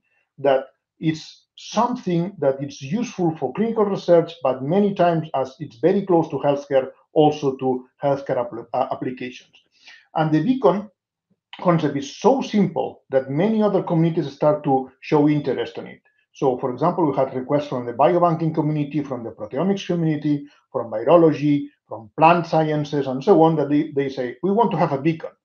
Of course, you see that it's a tension when you have a product that is thought for a specific domain, and you want to apply this product to a completely or a similar but different domain. Okay? So we design the Beacon as something that goes on top of existing solutions. You see the diagram on the top of the slide, and meaning that if you have a solution with an API, Beacon is a perfect fit for that, as Beacon just consumes the API and it's exposing the information and receiving the queries as this lingua franca that I mentioned before. So we have something that is popular and something that wants to be adopted by different communities, and also that needs to provide solutions for the clinical genomic research. So we end up with something that is split in two sides, two parts. One is what we call the Beacon framework, the Beacon version 2 framework, and another is the Beacon version 2 model. The Beacon version 2 framework is everything related to how to query and how to get the answers. So how to apply the filters, how to say which entity you are interested in, which is the format of the errors, which is the format of the Boolean answers, which is the format of non-Boolean answers, and so on. So you have there a semantic, if you want, a syntax that you can use. But then the model, meaning the concepts that you see on the right side, meaning cohorts or data sets composed by individuals, biosamples, genomic variants, and the assays used to get to these genomic variants, are what we call the model. And we define one model for Beacon V2, but other models could also be adopting and apply it and using the Beacon framework. So we have then this possibility of using Beacon V2 in different domains, while having also a suggestion for the clinical genomics domain that we are interested in, especially in the Global Alliance. Okay, so the idea of the Beacon, again, was something that it's small and just used for the lingua franca purposes, meaning that you have different solutions, maybe one solution for managing genomic data in one hospital, another solution in one research university, and you want them to communicate, or you want to query both of them at the same time. You use the Beacon, you put you light the Beacon on top of both solutions, and then you query the both beacons, and you get the answer back just one single query. Okay? But as we said, the model is small. The model we suggest in Beacon V2 is quite small. So, and you will see in this slide. Okay. So this doesn't cover the richness of whole solution like Monica has just shown, like Phenopackets V2 or FIRE that has been also mentioned, or Versatile, all this kind of stuff. So at the same time that these standards are moving forward and adding new functionalities, evolving them, we want Beacon to be able to keep with this, meaning we suggest one schema, other schemas could be used, and these schemas could evolve at their own pace, while the Beacon implementers could also cope with this evolution of these different schemas. So Beacon V2 allows you in the query to request for a given schema that it's not the default schema. If you look at the figure here, you will see a Beacon that is the B, the query, and on the right side you see the void set, meaning the when you don't specify a schema, what you will get. So if you ask for individuals and you don't specify any schema, you will get the Beacon V2 model default schema. But if you want to get this information using Phenopackets V2, then you request Phenopackets schema in the query, and if the Beacon supports that, it will return you with this the results in this schema. If after tomorrow we have Phenopackets V3, we can then, if the implementer of the Beacon has done that, could return back the information in Phenopackets V3, and so on. Okay, we have, for example, sorry for the redundancy, with FIRE and MOP, so you can return the information in FIRE format if you prefer that thing, and so. So Beacon is supporting Phenopackets in this way, and also a little secret is that the Beacon V2 individual and biosample are model, default model we call it, is broadly based on the Phenopackets V2 preliminary versions of Phenopackets V2. Okay, so we have a close relationship also there. So this is one way that Beacon is addressing the support of Phenopackets. In terms of theirs, Beacon V2 is not supporting exactly, or is not including the concept of files on it, and DRS, of course, is very based on files. So, but Beacon allows for extending a little bit the information that you have. So you can include information about the samples, the files inside the samples or the analysis that you wanna you have in your Beacon. Okay, so this is an example of an teaching or training Beacon that we have, this Beacon test interns. You can see here that we have a list of samples, just one in this case because we have queried for just one sample. And together with this sample, in the top part, you see a small logo of a Phenopacket. And the word response, when you click on that, you get the information on this sample as a Phenopacket. Or if you click on the list of files, you get the manifest of files that are getting back you the list of files that are obtained from this sample. Okay, so this way we can provide DRS URLs together with the responses, so you can continue the process of DRS from that point on. And if I'm not mistaken, this was the latest slide. So Beacon v2 is a protocol for discovery the entities, the entry types that are part of the clinical genomics domain, meaning cohorts or datasets if you don't have a cohort, individuals or patients, donors, biosamples obtained from these individuals, the assays done with these individuals, meaning wet lab and dry lab assays, and also then the genomic information associated with that, including annotations and all the expected things on this type of information. Okay. The Beacon v2 then exposes this model when you implement the thing, and if you light the beacon on top of different solutions, on different data sets, different data collections, you will get a way for querying just in one single language and get back the information also using these languages, and extend, evolve this language or use additional languages when it makes sense, because both the client and the server understand this thing. Okay. Another way of saying that would be that there is no reason to use a lingua franca when both both parts of the conversation know another richer language that they control and they understand easily, not like my English, for example. Okay? So that's all. Here you have some links on related to places where you can find more Beacon information and the contact information and so on. So thank you for your attention. And thank you very much indeed, Jordi, for a great talk. If anybody has any questions for Jordi, I think we maybe have time for one quick question, if they could come through. Also, I think I would just add, Jordi, really wonderful to see the progress there with Beacon, and also seeing it working alongside DIRS and FinoPac is just great. So we have a question here.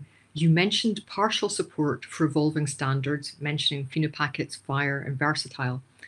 Where do implementers identify what parts of these are supported? So how can people find out which elements within those standards are supported? Yeah, this talk is short, hopefully for you, but Beacon is having the model in one side, but there is a lot, a dozen, let's say, of other endpoints that are allowing the Beacon to describe what languages, what schemas understand, what filtering terms it understands, indeed which entity types have implemented, because not all of them will have cohorts, or not all of them will have biosamples or individuals. So the Beacon is declarative, speaking to the world which things they understand and which things they support, and all this kind of stuff. Indeed, if the Beacon is just answering Boolean questions, it is also allowed in Beacon v2, or allowing you, according to your authorization level, to get access to the full records that the Beacon hosts. Okay. Okay, and well, thank you once again, Jordi, for a great talk. I see we actually have another question from Alex, but I'm going to ask that we maybe follow up on that offline in the interest of time. But Jordi, thank you very much indeed again. A great talk. So now it is my pleasure to introduce Sarian Bowers. Sarian is based at the Wellcome Sanger Institute at the Genome Campus, just outside of Cambridge. Sarian is a head of policy at Sanger. And she is also a great contributor to GA4GH, and she is going to be talking to us today about passports, and then we're also going to have Max Barkley talking about passports and DIRS integration. So over to Sari and Max. Thank you, Susan. I'm just going to wait for my slides to come up. But in the meantime, as Susan said, I'm Sarian Bowers. I'm head of policy at the Wellcome Sanger Institute. I am a co-lead on the passports workstream. Here we go. And perhaps if we move to the next slide, I'm just going to give an overview of what passports is and why we have it. And so I think probably we all are aware that genomic research, and as genomics moves into healthcare, data sharing is absolutely fundamental to the development and use of genomics. And so, typically what happens is a data subject, a data donor in this case, will be involved in either a research project or potentially in healthcare, and their data will be collected, and theirs and many others will be used by a research organisation and then ultimately uploaded into a database, at which point much of the data will be made available to the community. In order to access data, there's usually kind of 3 mechanisms by which you might access data. The first is open access. In this situation, the data is completely freely available, open to anybody can get to it. This is pretty rare for human data these days. Some of the early genomics projects, really embraced open access, but I think as the technology has developed, data sets have become more complex, and we've become much more sophisticated in our analysis. We see this data as much more sensitive. And so that really leaves and so now we put more safeguards around access, making sure that we know who's accessing the data, why they're accessing it, and that kind of thing. So that kind of leaves us with 2 other mechanisms. And in the first one, this is something called registered access. So this is a relatively light touch access mechanism. Often someone will have to present their some form of identification to show who they are.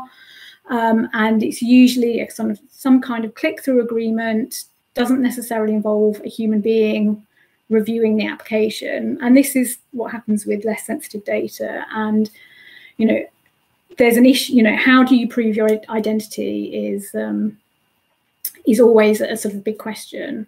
And in the slide here, you can see that, we've got a researcher clinician wanting to access the data through registered access, and she's using her passport. And this is, the passport is basically a way of presenting a digital ID with authenticated credentials. And in the example here, she accesses the data using her passport, but potentially this might not be all of the data, and that it might be some part of the metadata or just a small sample of it. And then the researcher decides that actually she wants to get the full data set. And to get the full data set, she has to go through the other mechanism, which is controlled access. And in controlled access, you have to apply through a data access committee, and the committee will review your application. And this process is quite burdensome. So in a typical data access committee will want to verify your identity.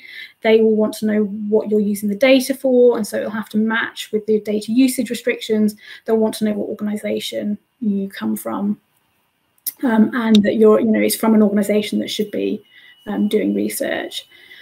And in this, and as we're showing here, in this case, the data access committee is able to verify the researcher and provides them with permission, and they're able to access it. And the point of passports is to help with this process. So it doesn't completely automate the DAC process, but what it does is it allows you to provide these kind of authenticated credentials, including identity and access permissions.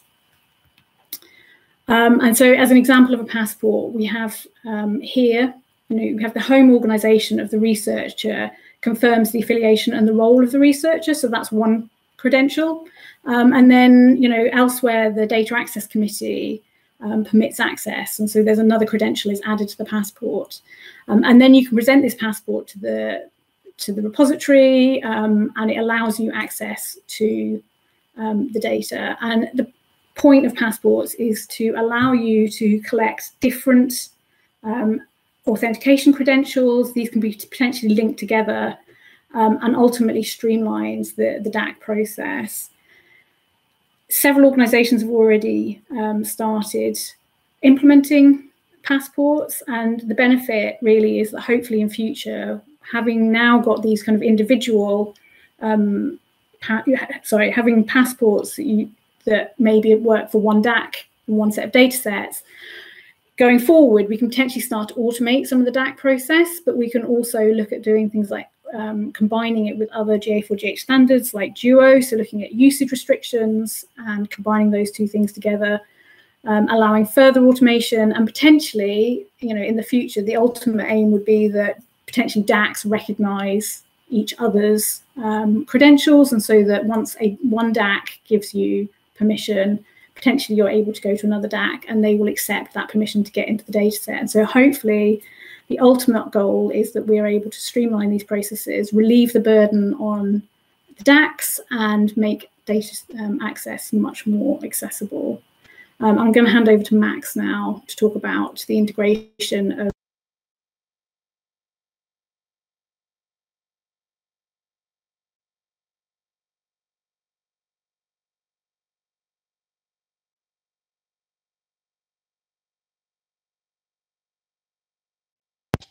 Sorry about that. I assume you can hear me now. All right. So I'm going to talk a bit about DIRS and passports integration. So I'll talk just briefly about what DIRS is. We've already heard a highlight of passports, and then some work on trying to get these two standards to interoperate together in a more clear way. So a little bit about DIRS, or the Data Repository Schema. So this is an API for accessing files in the cloud that comes from the cloud workstream. And it's meant to be a uniform way of abstracting away some of the details of accessing metadata and the actual bytes of files across different cloud environments. So we already heard about passports. There's a related standard called Authentication and Authorization Infrastructure, or AAI. And this is sort of the underlying technology standard that allows for federated authentication and authorization of resources. So a big question when Passport and AAI were released is, how can we use these to authorize for resources that are exposed through other GA4GH standards? And DIRS was an obvious choice to try first. But there are questions about how these two things interoperate that we'll look at in the next slide. So we listened to feedback from the community, and particularly implementers and driver projects. And, there were a few major points that came through. One point was that in Passport and AAI 1.0, there were some ambiguities, and it was unclear to implementers where DIRS was meant to fit in. So, because of these ambiguities, there were concerns that drivers and implementers could implement their own integrations of DIRS and Passport, and these might end up being different enough that there would be incompatibilities between them. And finally, there was some concerns about some missing abilities to do some offline validation of passports in 1.0. So what steps were taken to resolve these? Well, over the last year, we've had many participants in the community from various driver projects and implementers contribute to design documents proposing solutions. In particular, in the Federated Analysis Systems Project, or FASP, we hosted many technical sessions and hackathons to discuss some of these proposals or drive them forward. And over the last month, there have been weekly meetings held with a group of interested driver projects and implementers and members of multiple work streams to try and drive these proposals to a conclusion. So where does that leave us? Well, there are some concrete changes that are coming to the next version of the DIRS specification. There have been changes merged on how DIRS can accept passport tokens that were directly from driver and implementer feedback, and those should land in a DIRS 1.2 release sometime soon. And for Passport and AAI, there's a new proposal in the works for a new token format that directly addresses some of the obstacles and feedback that I mentioned. And the goal is to have this merged into a next version of the Passport and AAI specs. Additionally, because of feedback around ambiguity, we're working on additional supplementary text around the standard and diagrams that will help provide more context to implementers around how these standards are meant to be used to secure resources like DIRS objects. And I just want to say a big thank you to everyone who contributed to these efforts, all of the members of the various driver projects, work streams, and FASP. Thank you very much for your contributions. And with that, I will hand it over to, I think, Susan.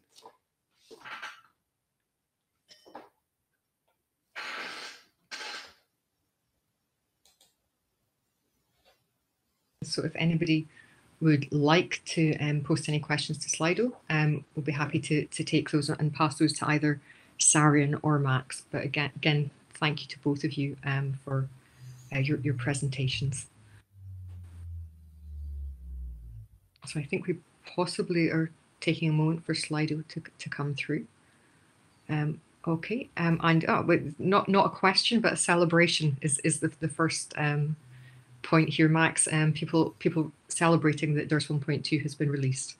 We do, however, have a question. I'm not actually sure if this is one that is possible to answer, but do we happen to know what's the biggest DERS server around in terms of data sets? That's a great question. I unfortunately don't know. Okay, so I guess that's maybe one for the conference or for the Slack channel. If anybody thinks they know what is the biggest DERS server, please do post that on Slack, and we will be really interested to hear about that.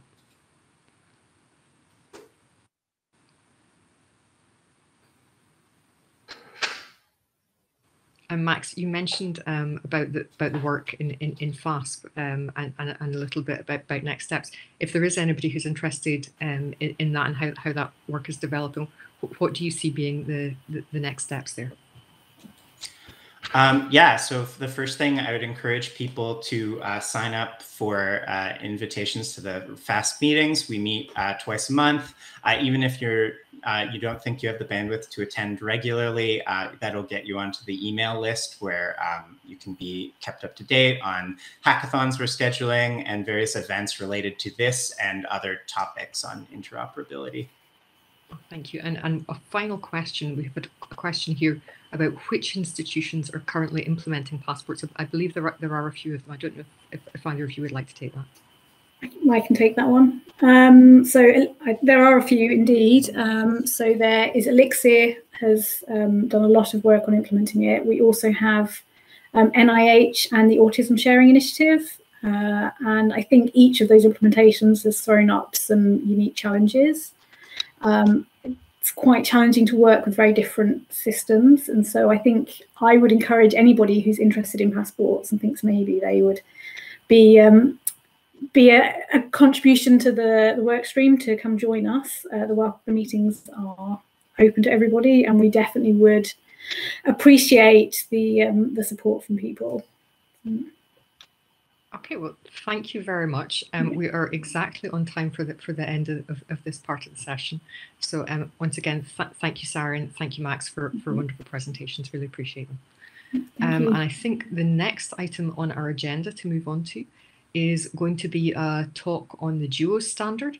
So this is going to be a pre-recorded presentation by Pamela Brecher. Pamela is a student at Clemson University who has been doing an internship at the Broad Institute. And I think if we could now pass over to Pamela's recording, that will be followed up by Jonathan Lawson, also from Broad, and Jamie Goodry-Oval from NIH, who are going to be available to take questions on the GEO standard.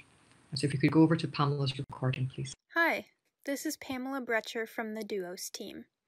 Today I'll be talking about how Duos leverages the Global Alliance for Genomics and Health Standards to streamline the data access request process and plans to leverage additional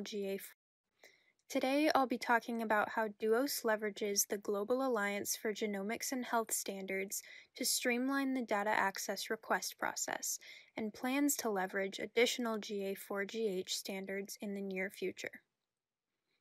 Due to the increasing amount of genomic data, tools to analyze it, and individuals with the skills to do so, the volume of data access requests is rising exponentially.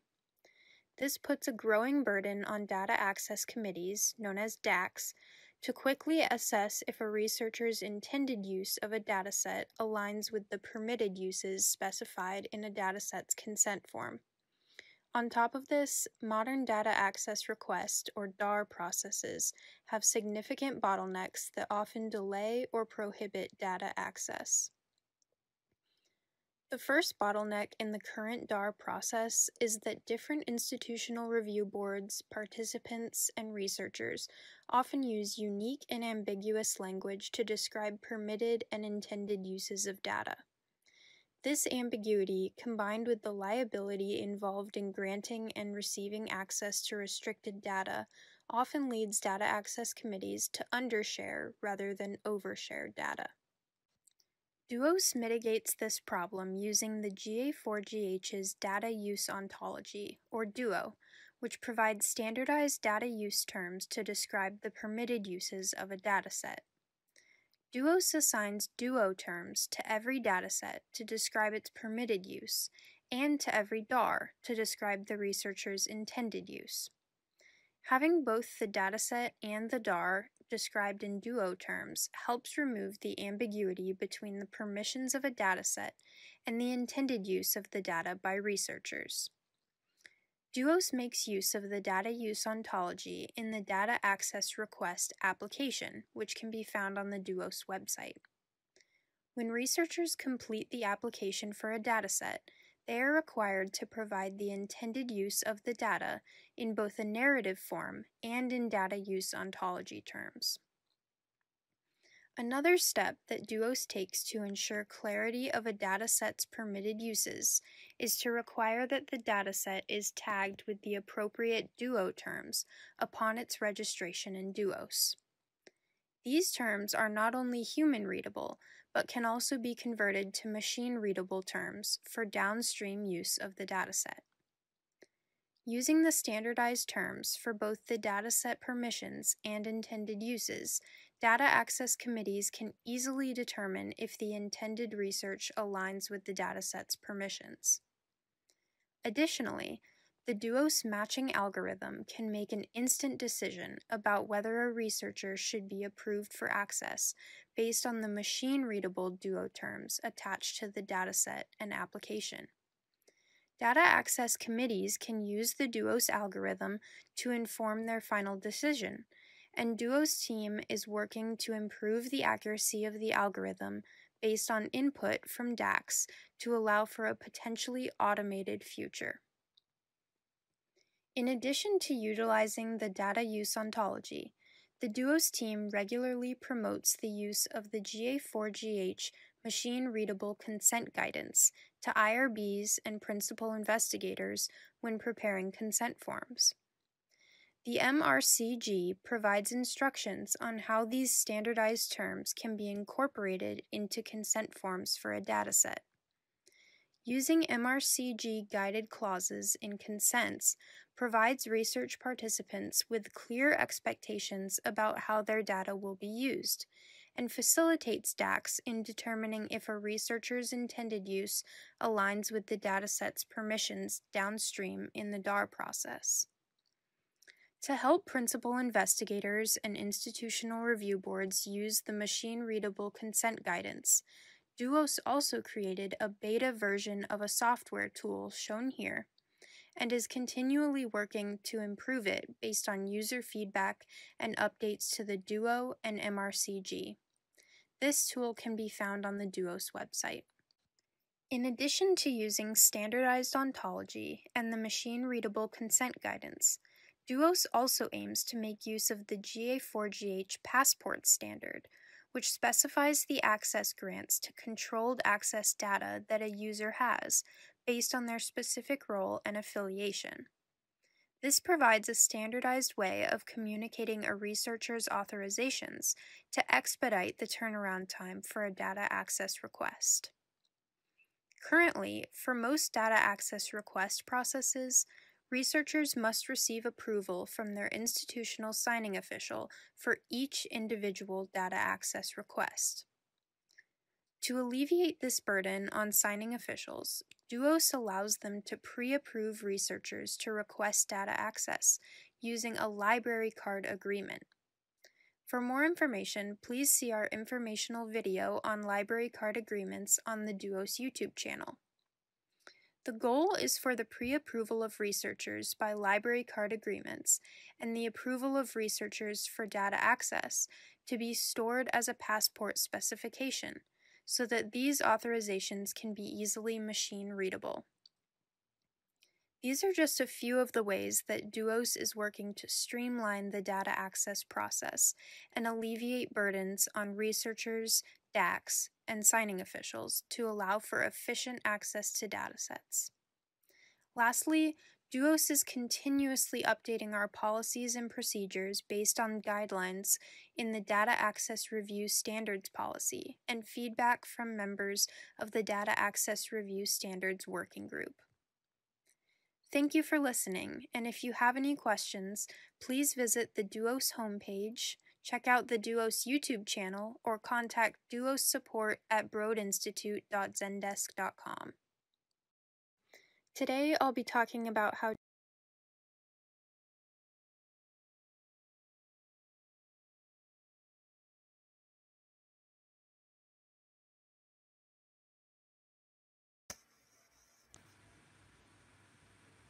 Okay, and happily, we don't necessarily need to use those channels right now because we have Jonathan with us here from Broad to be able to answer questions. So you also have the option of using Slido. So we can take a second or two to see if any questions come through on Slido for Jonathan here. In the meantime, Jonathan, there was mention at the end of Pamela's talk about the work that you're doing with passports. Maybe you could tell us a little more about where that's just currently at. Sure. I think right now we're still heavily in the policy side of things. So we're very excited about technical integrations. And I think a lot of the folks both at Broad and at NIH and in the passports working group have really strong ideas about how to make that work technically. I think the biggest challenge is actually a lot of policy agreements about exactly who someone will be and what the passport can truly represent. So a lot of it is kind of wrapped up in policy. I think the first thing you'll see Pamela mention in the video is that we will move to label access grants, which I think the folks at NIH who have started implementation on this, that's where they've started as well. So once someone's approved for a DAR, that their passport would then have the appropriate visa to represent that, so they could access that data set in a variety of locations. So still early, but we're moving forward. Okay, and I think you may hopefully be able to answer this from the perspective of Broad. It may be a slightly broad question more generally, but could you tell us a little bit about some of the data sets where Duo has been applied?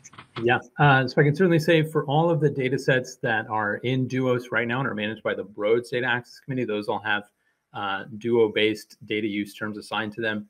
I don't know the exact number, but I know Giselle and Melly and Sarah and other folks have been working hard to get many of the data sets that are in EGA labeled with Duo terms. And I know it's very high, and I believe it's now a policy that you must assign Duo terms on registration for EGA. And then I know at NIH, there have been, I think, around 500 to 600 data sets which have had Duo terms assigned, which has been relatively straightforward given many of the NIH data use limitations are similar to Duo terms. And there's an initiative to kind of go forward and do the rest, or as many as possible, with the NIH data sets as well. That's wonderful, thank you. Yeah. And I guess another question from me, again, we heard also, I mean, Sarian spoke earlier about the burden of effort that there can be for data access committees in terms of managing access to data sets. Obviously, Duo is designed to help relieve some of that burden of access. For people who are interested in this and who are looking at it and thinking about, you know, it would be great to have this implemented at, at my institute. How do I find out if this is going to match my institutional policy, or how do I contribute details and information about what that is? What's the best way for people to get involved in Duo? Yeah, I would certainly say you're welcome to join our DURI, Data Use and Researcher Identities workstream meetings. So please come to that. And then myself and a number of other folks have experience kind of with our institutions. And there's a number of points you can get started if you're early on in a research project. It's getting your consent forms aligned so that they very clearly represent Duo terms. If this is after the fact and you're thinking about sharing data you've collected maybe a long time ago, there's certain things we can do to help you and potentially your IRB or your compliance offices to think about how to interpret your existing consent forms in terms of Duo. And then for folks who maybe are confident they already have that, if it comes to granting access or just making a catalog that's searchable based on Duo terms, there are a number of folks in that group who are able to facilitate that as well. Okay, and we have another question on Slido. Somebody asking, do you think there is a use case for some kind of blockchain protocols being implemented? I think I would say in general, I don't know if I am technically qualified enough to answer that. I would imagine there could be things if we're talking about smart contracting and kind of the access to a data set and derivatives of that data set is an interesting problem. But I think we're still, at least on the experience I've had, validating if that use case is real, how often someone really should be granted to use certain derivatives and kind of tracking use permissions. So I guess the answer is maybe for now, but we could probably have that conversation in a nice Dury meeting in the future. Okay, thank you. Yeah. And I guess one other question, Pamela mentioned, I think, a little bit about some of the tooling that was being developed to help researchers work with this. How have you been finding that's been going? How are researchers responding to working with that? Yeah, so I think it's been most helpful when we've been able, folks like Melanie and myself have been able to speak with the researchers. What we're really trying to do is to get it to a place where you can see that kind of beta version of that tool, where you don't necessarily need someone who's heavily involved in GA4GH to use some guidance documentation or a simple software tool. And that has really pushed us, along with a number of others in the Dury group, to consider more straightforward terms and definitions to represent the existing Duo terms, and just how we would do that. So I think that's something that's coming up probably as an agenda item in our next meeting, is what are more straightforward, user-friendly terms for those. And I think that you would see that in that tool in the future if we go forward with that as a group. And that sounds like potentially also really useful to get the feedback from the researchers working with that to feed in and inform. Exactly. Okay, and I'm guessing that also in turn means that you'd be very happy to get volunteers from driver projects getting in touch to try that out. Certainly, okay. Yeah. We're looking for, I think the biggest thing is compliance, sufficiency, and also UI efficiency. And so it's the blend of those two to represent the Duo that we're going to hunt down, I think. Okay, and I'm going to squeeze in one last question here. Sure. Somebody has just asked, if someone wanted to get started with Duo, what would you suggest? What would be the first steps? Yeah, I would say you can check out our GitHub, certainly for some early documentation, and by all means come and join the Dury workstream meetings. Everyone that is actively involved is really helpful, really willing to volunteer some time to help you get started. So we'd love to help you guys out. Okay, well, Jonathan, thank you very much indeed for taking questions on this. We really appreciate your involvement. Thank you very much indeed. So I think next on our schedule, we are going to be having Miro Kupak from DNA Stack is going to be talking to us about the Data Connect API. Data Connect is one of the newest standards in GA4GH. So I am going to ask that we now hand over, please, to Miro and let Miro talk to us about Data Connect, if that's possible. Thanks.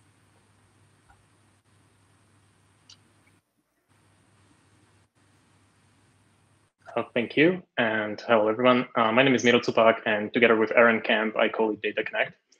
Data Connect is a new standard from the Discovery workstream of GA4GH, approved just a few months ago. And it's a standard defining a very simple but flexible protocol for discovery and searching of not just genomics, but pretty arbitrary data types. Data Connect is a relatively technical protocol, and it provides two key functionalities. It gives data custodians the ability to organize their data into what we call tables, and it allows them to describe the data in its data model. And when we talk about describing the data, we really mean describing it semantically, capturing the meaning of the data. So as a data custodian, you can say things like, this attribute in my data set is a string, but you can also attach more semantics and say that this attribute is a blood type as defined by a particular ontology, for example. Importantly, Data Connect does not define the data models that you have to use. In other words, we're not telling you what a blood type looks like. Instead, we're saying that you, as a data custodian, just tell us what your data already looks like, what your current model is, and we just give you the tools to describe it using JSON schema as the format. Of course, if you're not tied to a specific model that you already have, or you want to use something standard, we integrate with other GA4GH standards that provide this. So you can use, for example, phenopackets or other emerging efforts in GA4GH, such as schema blocks or computable cohorts. But using such a standardized model is not a prerequisite to sharing over Data Connect. It works with any data that can be viewed as a collection of JSON objects. So any tabular or document data, including nested fields. Once a data custodian describes the data like this, the standard allows data consumers to construct very flexible queries and search this data. We don't introduce our own query language here. Instead, we rely on SQL, arguably the most popular query language in the world. And it's worth noting that while SQL is traditionally associated with relational databases, we only use it as a query language here, and we're not tied to relational databases or other specific storage technologies. In fact, implementations of Data Connect on top of NoSQL stores already exist. So Data Connect is a pretty thin layer on top of other standards. It doesn't prescribe a data model. It doesn't say what we're sharing over the API. It just defines how we do it. So it only adds these two simple things: a way to describe a data model and a way to search data with the given model. Data Connect preserves and communicates semantics. It allows you as a data custodian to describe the meaning of your data. It's flexible. It allows you to share virtually any type of data without having to perform potentially expensive transformations to a particular model. So it lowers the barrier to data sharing that way. It's minimal by design. We've really tried to standardize just the minimal functionality we needed to accomplish these goals. And it was designed with federation in mind. So you can have searches federated across different Data Connect implementations, potentially in different organizations, and they might share a data model or parts of it. And finally, its general purpose. The API really came from the need for a standard for asking more complex multimodal questions. And there's a set of use cases we've designed it for, but it's data independent and supports flexible queries, which makes it suitable for solving other use cases that we maybe haven't even thought of yet. Now, because the API is so flexible, let's make it a bit more tangible and take a look at a particular implementation it has enabled. At DNA Stack, which I'm affiliated with, we've spent a part of the pandemic implementing a solution for viral surveillance, specifically applied to tracking variants of SARS-CoV-2. And the software enables sharing of viral genomes and other data through a series of GA4GH standards. Among other things, it contains a graphical data explorer based on Data Connect, which is also a part of this year's Federated Analysis and Systems project demonstration coming later in the agenda. So I just played a video here. You can see briefly that Viral AI actually aggregates many collections of different types of data, and each consists of a set of Data Connect tables backed by data sets from different data stores across different public clouds. These data sets have a completely different schemas. Many of them are public data curated by various institutions outside of our control. But thanks to the fact that Data Connect doesn't prescribe a specific data model, we were able to connect them as they are into this unified interface. The application uses Data Connect to discover the underlying data model. It renders the filters that we see on the left sidebar for specific types according to the schema it finds. And in the background, it constructs SQL queries based on what the user puts into the filters to send over the Data Connect API. And in this case, we were asking it to give us information about samples collected by a particular site up to a particular date in this collection of data. And we saw that at the end, that there's also a corresponding command line interface that allows researchers to create more complex custom queries. So this is sort of an illustration of a basic use case. We've worked with driver projects like the Autism Sharing Initiative and Cancer Research Data Commons. And what they're using this for is giving the data consumers, the researchers, the ability to ask the questions they want, not a predefined set of questions, and giving them the ability to discover two potentially not harmonized but related sets of data, review their schemas to understand the biological meaning, and then merge the data through an appropriately federated query. Another way to look at Data Connect is as this middleware between sources of data and higher level applications. What we have on this slide at the bottom in the yellow boxes are data sources like relational databases or BigQuery or hosted spreadsheets or CSVs. And what we have at the top in the green boxes are applications like Beacon, Jupyter, or notebooks, data explorers, and others. Each connecting line on this slide, each pairwise connection, represents a software project. These data stores don't have a common API, and the applications are built on different technologies, so there isn't a common language they can speak to each other. So if you make a data explorer and you want it to read a CSV, for example, you need to write that connector or find one somebody already wrote. And if you have a Beacon or another explorer and you want it to talk to a phenopackets file, you'll need another connector for that. But with Data Connect, this picture gets much simpler. You no longer need to write a connector for each application data source pair because Data Connect is this common language that everybody can speak. So now if you have a data explorer and you want it to talk to any of the data sources at the bottom or all of them, you only need one connector to Data Connect. And the good news is that everything that's on this slide already exists. The Data Connect group has implemented all these lines, albeit some of them only as prototypes, but you can get all these connectors out of the box. And we're actively working on expanding this ecosystem further. When we talked about the two components of the API, tables and search, what I didn't mention is that you can implement Data Connect just by describing your data. You don't need to implement searching. That endpoint is actually optional. And thanks to this, you can actually implement the API without writing any code. All you need to do is export your data as JSON, write or generate a corresponding schema, put your data into a specific directory structure to mimic the API endpoints, and put it in a cloud bucket or a web server. And this is the easiest way to share over Data Connect. All you need is a few static files. As a data custodian, you have other options, of course. We host the public Data Connect instance on top of BigQuery. So if you just want to get started with Data Connect, just let us know and we can get you set up very quickly. We also have an open source reference implementation available. You can get started in a few minutes. And this implementation is built on top of Trino, which is a very popular and mature open source analytics project. And of course, you're free to create your own implementation of the standard from scratch if you want to. The API is simple, and because we're relying on SQL, you benefit from a very large ecosystem of compatible tools and libraries. So by design, there are sort of different maturity levels to implementing Data Connect. It's arguably the simplest way to share data. The cost for basic publishing is very low. If you just have some loosely tabular data like a CSV or a JSON, and you don't have anything more than the names of the columns really, you can make this data available and searchable through a common API with very little work and even no code. And yes, it's not perfectly harmonized or semantically described, and there is a certain amount of work on the consumer side to account for that. But the data is out there, the community can explore it, and that's already a big win for data sharing.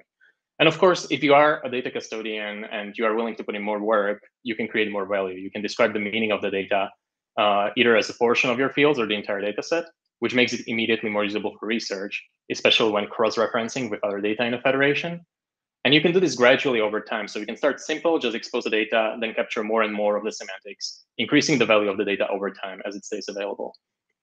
And ultimately, you can go all the way. You can harmonize all your data, make it use a standard data model, which is significantly more work on your side as a data custodian. And not everyone can afford doing that. But that way, you're providing the most value for the data consumers, and you get sort of a perfect federation. But even if you do very little and stop at this first step, there's already a lot of value in that. Anyway, as I mentioned before, the first release of Data Connect has been recently approved, and we're now at the stage where we're focusing on increasing adoption. We're developing new tools and working with several groups on helping onboard them onto Data Connect. And if you think you have a use case and would like to explore it further, whether you are a driver project or not, please reach out to us and we'll be very happy to work with you. To that effect, GA4GH October Connect meeting is coming up, and there will be an opportunity to dive a bit deeper into the technology. So please join us there. And you're also welcome to join our regular biweekly conference call. If any of this sounds interesting, please reach out to Alice, our workstream manager, or myself directly, and we'll go from there. And otherwise, thank you, and let's take questions. So Miro, thank you very much indeed for your presentation. And I see people have not been slow with this one. We have already have our first question on Slido. So the question is, does Data Connect support data harmonization and/or search across non-harmonized data sets? Yes, that's a good question. So Data Connect certainly supports search across non-harmonized data sets. That was done by design. We want it to be very easy for people to get started with. In terms of providing specific tools for data harmonization, we're basically at the level where we're integrating with other standards. So if you're adopting a model, such as a FINA packet or maybe a schema block, we're able to refer to that. But there isn't a lot that we currently provide as part of the standard itself. Okay, thank you, Miro. And we have a few more questions have come in. So next one is, if Data Connect relies on JSON, how scalable is that? And the questioner is thinking in terms of cohort genotype data. Yes, that's a good question. I don't know how I would quantify scale, because it just, especially with such a flexible API, it depends on so many things. I would say that so far, we haven't hit a scalability issue that we haven't been able to resolve as part of the implementation, like without affecting the standard. But I will say that we have gotten one request in our issue tracker for essentially an index into a Data Connect table rather than just simple sequential pagination as a way to scale a bit further. Okay, thank you very much. And there's another question here. Does Data Connect allow sharing of data and metadata? Yes. So Data Connect doesn't distinguish between data and metadata, essentially. So whatever you put in your file or whatever you put into your table, you'll be able to expose and query it through Data Connect. So this is really just a question of how you organize your data. But yeah, any data type would be supported. Okay, thanks. And another question, does there have to be a standard agreement on the description of the data? So to what extent, what does Data Connect expect in terms of kind of a standard, or what needs to be there for Data Connect to recognize a data set? Yeah, so basically in terms of describing the data, what we rely on is just JSON schema references to a model that you provide or an external model. There isn't really a lot more beyond that. So we were, for example, able to reference a schema block. We were able to reference a schema from a Fire server because they were all specified in JSON schema natively. So it's really just about having a JSON schema and conforming to the way they reference things. Okay, and we have another question here, which is about the relationship between Data Connect and Beacon. And the question is, how do Data Connect and Beacon overlap, integrate, or complement each other? That's a very good question. Yeah, so Data Connect and Beacon, they don't really compete with each other, they complement each other. You can, for example, build a beacon on top of Data Connect, and we have done that. There are differences, however. Most notably, I would say Beacon has an API that allows you to ask a very specific question, is a lookup for a very specific mutation on a specific position, and it comes with a data model. Data Connect, on the other hand, does not come with a data model. You describe your data as it currently is, and it doesn't limit you to a specific question. We actually want researchers and data consumers to be able to specify arbitrary questions. So I would say if you're trying to decide what to implement and you're in a position where you want to expose information that's compliant with the Beacon API, that is the question that you want people to ask. And you don't mind converting your data model into the one that Beacon already uses, or you're already using the data model, then Beacon is going to do a better job in answering that question because of all the harmonization and all the extra work that they're doing. If you want to allow researchers or data consumers to ask arbitrary questions, or if you're looking to expose data that doesn't necessarily conform with the Beacon data model, then maybe Data Connect is a better choice. And then things get interesting. You can sort of combine them in arbitrary ways. Maybe you're implementing multiple APIs, or maybe you're, let's say, a beacon and a matchmaker. And in that case, you might leverage Data Connect as sort of a middleware layer between the two, just to benefit from the ecosystem of tools that's around it. Or it might even turn out that just if you're implementing a beacon, there's already a respective connector for Data Connect. So you might decide to build a beacon on top of Data Connect and just leverage that software. So you can combine it in multiple different ways, but they don't compete, they complement each other. Okay, well, Mir, thank you very much indeed for answering these questions. I suspect we may actually have some more that we haven't got to, so I will suggest that people follow up on Slack if they have more questions, but thank you very much indeed for a great presentation. I think in the interest of time, we're now going to move on to our next two speakers. So we're going to have James Bonfield from the Wellcome Sanger Institute. James is going to be talking to us about updates to the CRAM standard. And then we're also going to have Albert Smith from University of Michigan, who's going to be talking about work that's kind of recently been relaunched, looking at scalable VCF and how VCF format can potentially be scaled. So at this point, I'd like to hand over, I think, to James, who is going to be talking to us about CRAM. So hopefully we should see James and his slides pretty shortly.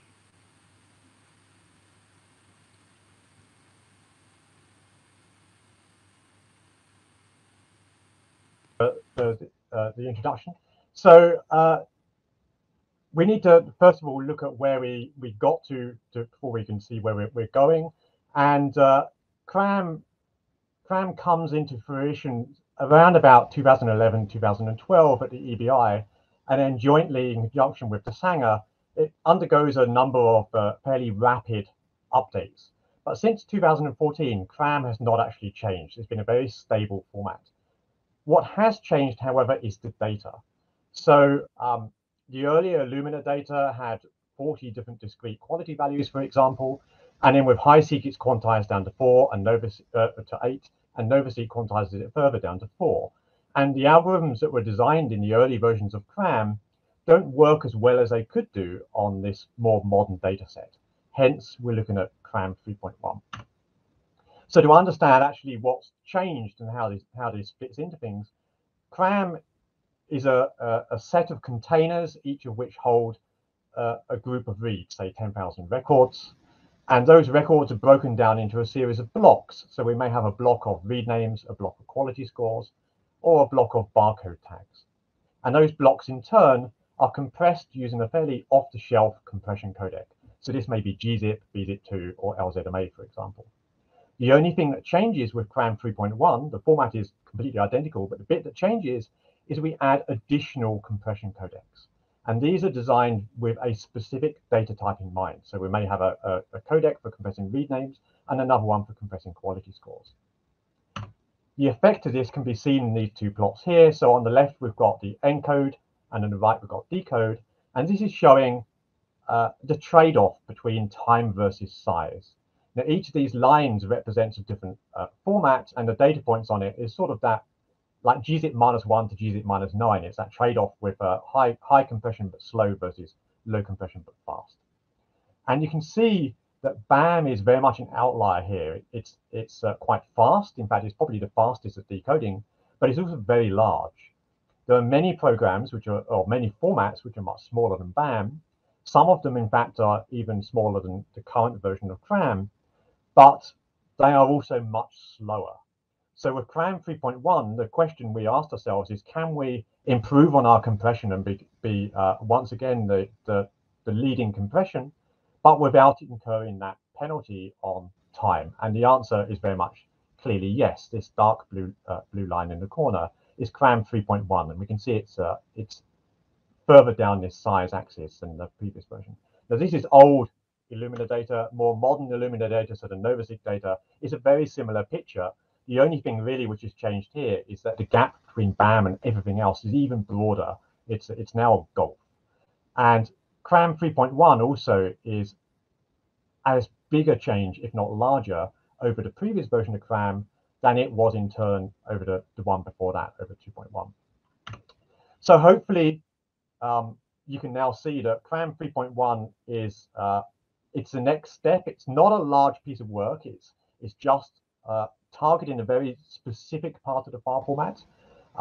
We do not need a complete new redesign and a new file format to do this. We can just fix the bits which are not quite as optimal as they could be, and we still have this ideal trade-off of speed versus size without incurring too much CPU. At the moment, it's in draft. It's available in the current version of SAMTools and HGSlib. When we get a second independent implementation, it will move out of draft, hopefully, and will become the next full version of CRAM. And this will happen in HGS JDK soon, I hope. They now have staff hired to do this piece of work. So ideally, this shouldn't be too long in the future. Now, there is one slight fly in the ointment, which is long read data. So all this work so far you've seen was short read data. Long read data is actually very hard to compress because the quality values and various other fields in the data files are quite noisy. And in fact, PacBio, for example, has over 90 different discrete quality values. Now, I would argue, do we really need this degree of precision in the quality values? I don't think it's for us, for GA4GH, really to dictate what the companies do, but I would suggest maybe the platform manufacturers should consider whether they wish to do a similar thing to Illumina and quantize or smooth or do some transform on that data. That's all I've got to say on CRAM. If you wish to see more, there is a preprint of a paper, but until then, I'll hand over to the VCF.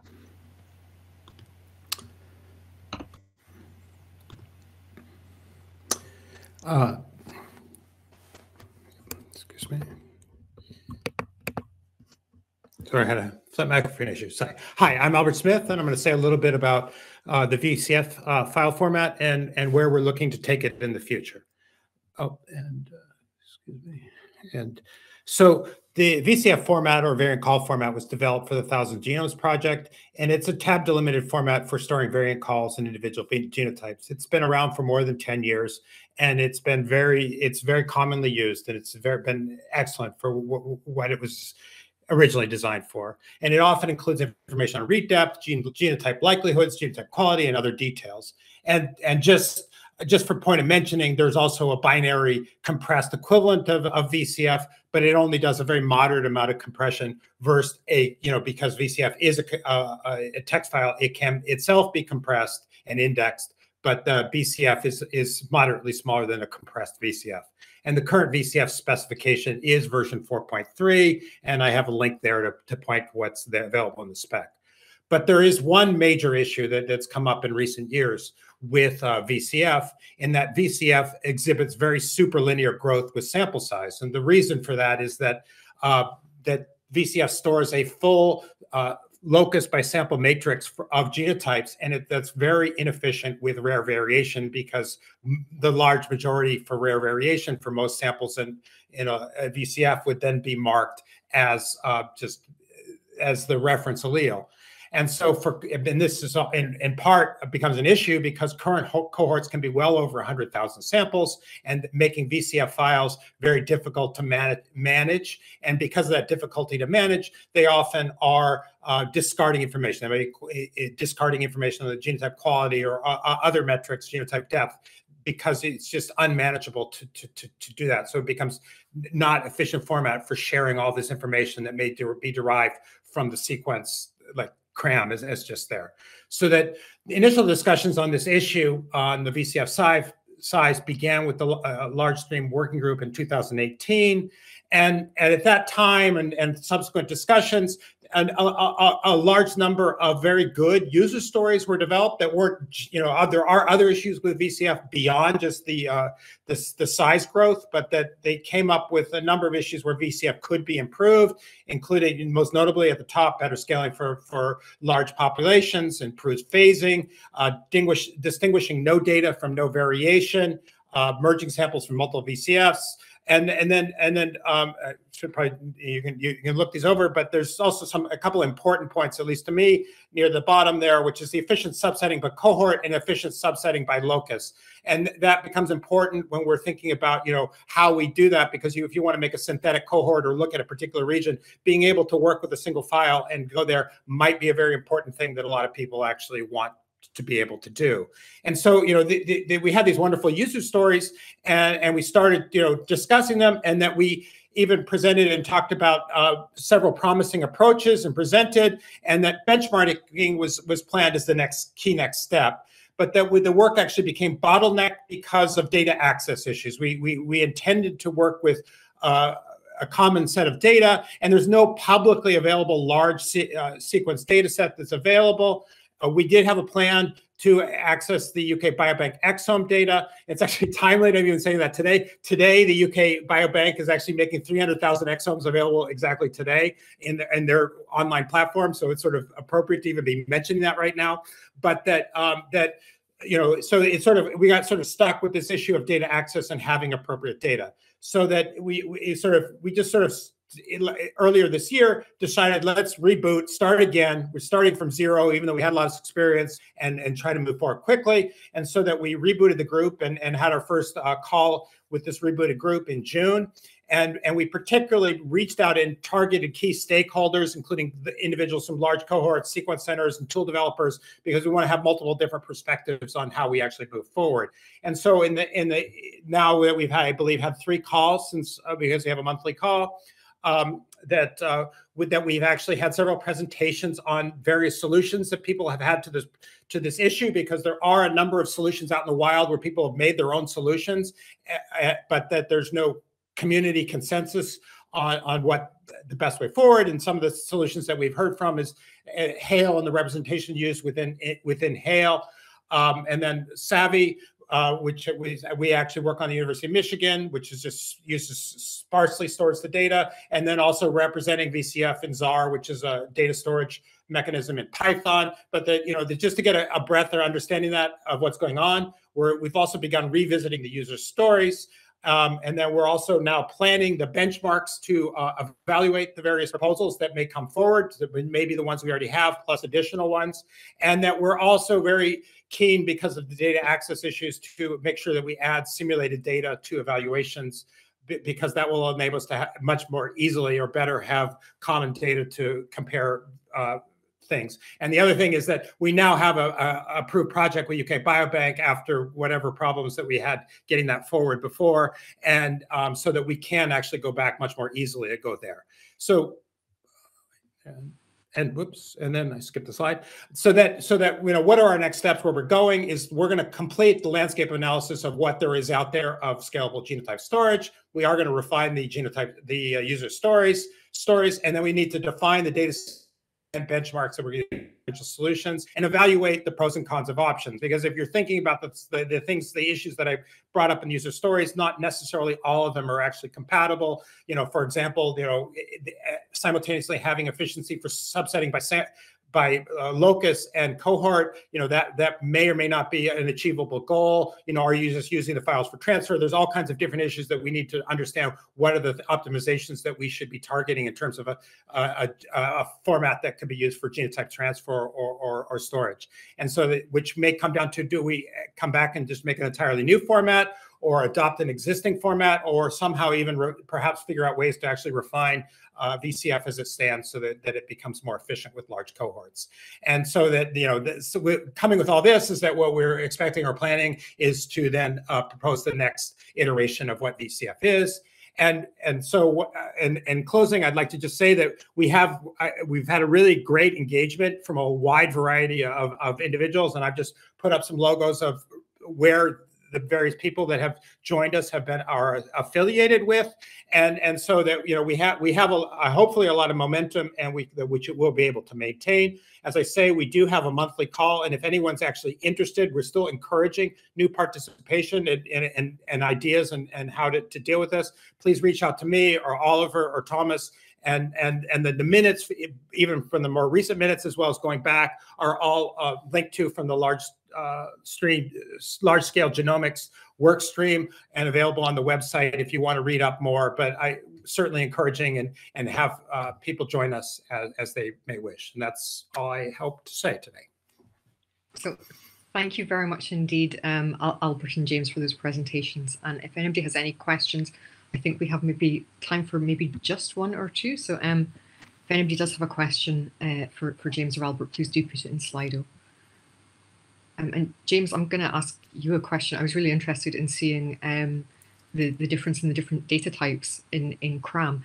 How big an impact do you see changes in the underlying data types having on CRAM in future?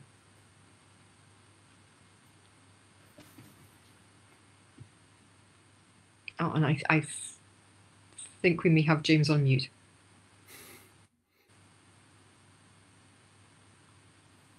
I'm currently not. Okay, that's I can hear you now. working, hopefully. Yeah, I mean, it does depend on the instrument type very much. So it was quite clear when Illumina shrunk to the fewer quality values that actually we could do a much better job of improving the compression if we switched algorithms. And there were even algorithms that Vadim Zelenin, who sort of designed some of the early parts of CRAM, had considered and rejected actually because they didn't work on the data at the time. So it can be rather hard to judge what's going to happen in the future. But the more algorithms we have and the way it works, I think it is getting more flexible. So hopefully, when we get new things coming at us, we'll be able to improve further. Overall, it's CRAM 3.1 is about between 10 and 20% smaller than the predecessor, but it does depend very much on the data set. And for ONT and PacBio, it's maybe only 1 or 2%. Unfortunately. Okay, thank you very much. That sounds like a great saving. I think a lot of people will be interested in that. And Albert, thank you also very much indeed. It's great to see so many people involved. And I know that if anybody else has been listening to this and wants to get involved, you'll be very welcome to join those future VCF calls. So I think in the interest of time, we sadly have to move on. But again, James and Albert, thank you both very much indeed for your presentations. This is actually the final presentation from the Standard Spotlight session. But we're now moving on to have a couple of short presentations talking about FASP, the Federated Analysis Systems Project, which is this initiative in GA4GH that seeks to bring together different standards. And then we're also going to have a very short presentation on Starter Kit, which is the idea of these kind of simple implementations that people can use to get up and running quickly with the GA4GH standards. So at this point, I would like to introduce the speakers for FASP. So we again have Max Barclay from DM. Oh, did we lose Susan? I think she got cut off. I'll just go ahead and introduce myself. So hi, everyone. I'm Brian O'Connor. I'm joined today by Ian Four and Max Barclay. And we're going to tell you a little bit about FASP and what we've been up to in our Federation demos. So can we go ahead and have the slides? Sorry, apologies. We're just getting the slides going.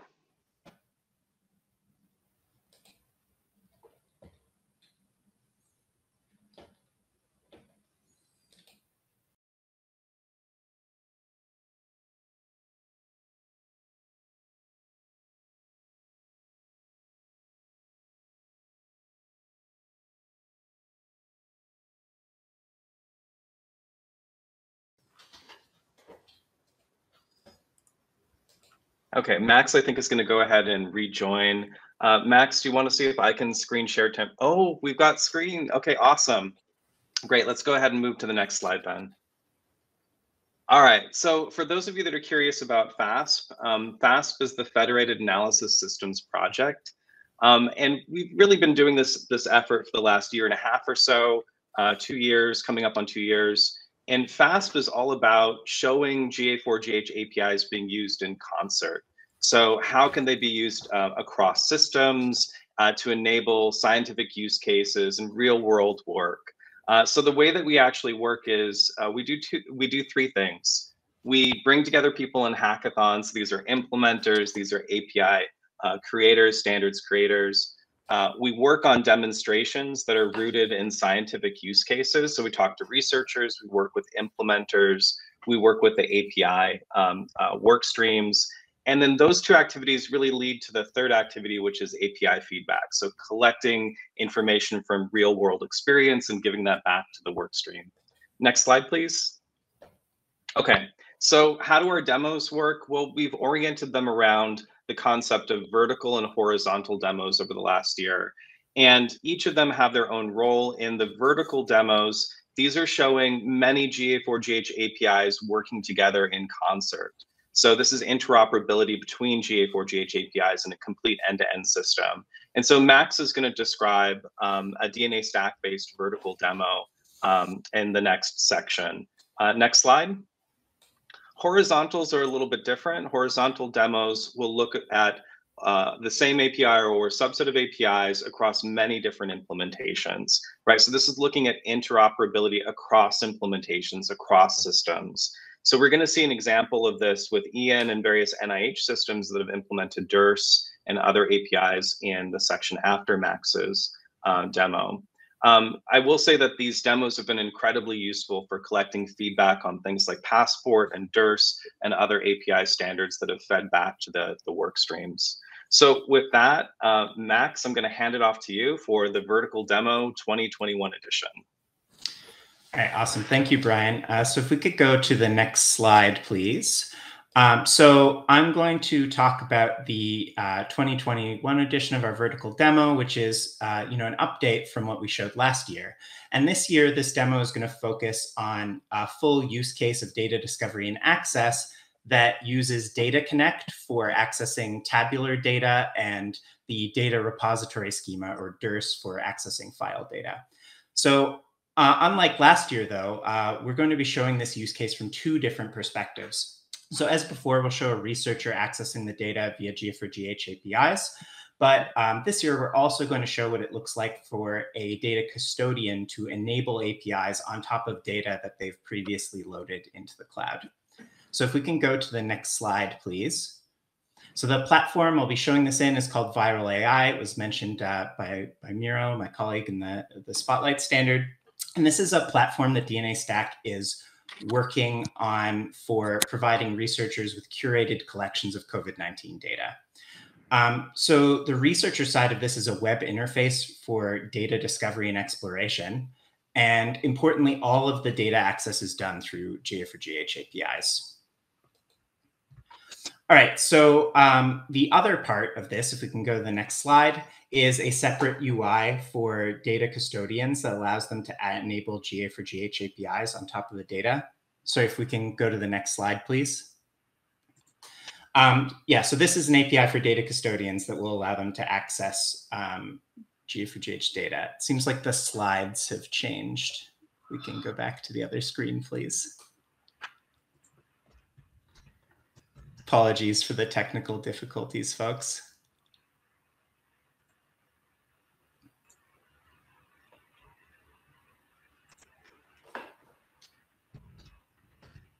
So just give it a second to see if we can get the slides back. All right, fantastic. So if we can advance to the next slide, please. All right, so on this screen, I'm going to show the first of a series of short video clips. And in this one, we're showing the beginning of the data custodian experience, where a custodian can create a data source for a cloud resource to load it into this platform. So data sources are things like cloud buckets or databases that contain tabular data. And once they're loaded into the system, we'll be able to enable GA4GH APIs on top of them. So if we can advance to the next slide, please.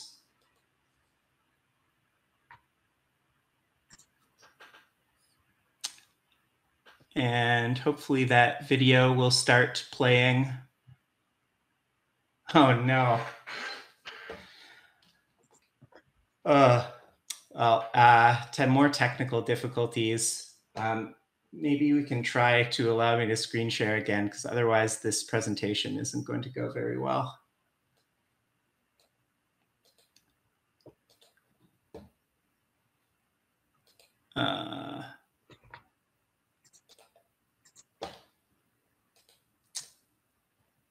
Okay, no, it's still not working.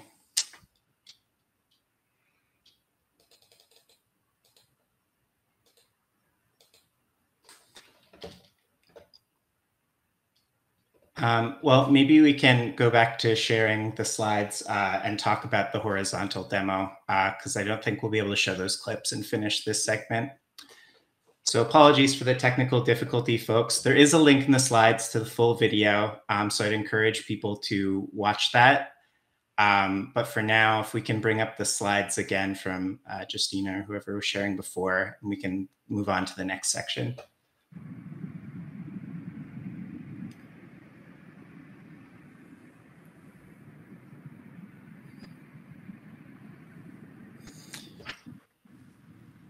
So if you can advance, there should be a horizontal demo section, a few more slides.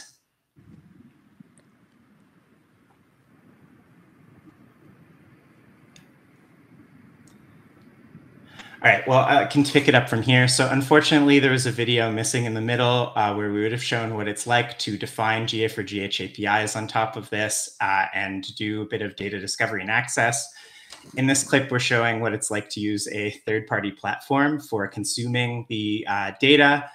There's data discovery happening here using the Data Connect API, and there is data consumption using the DERS. And at the end, we can see this is just a simple example workflow that concatenates some files together.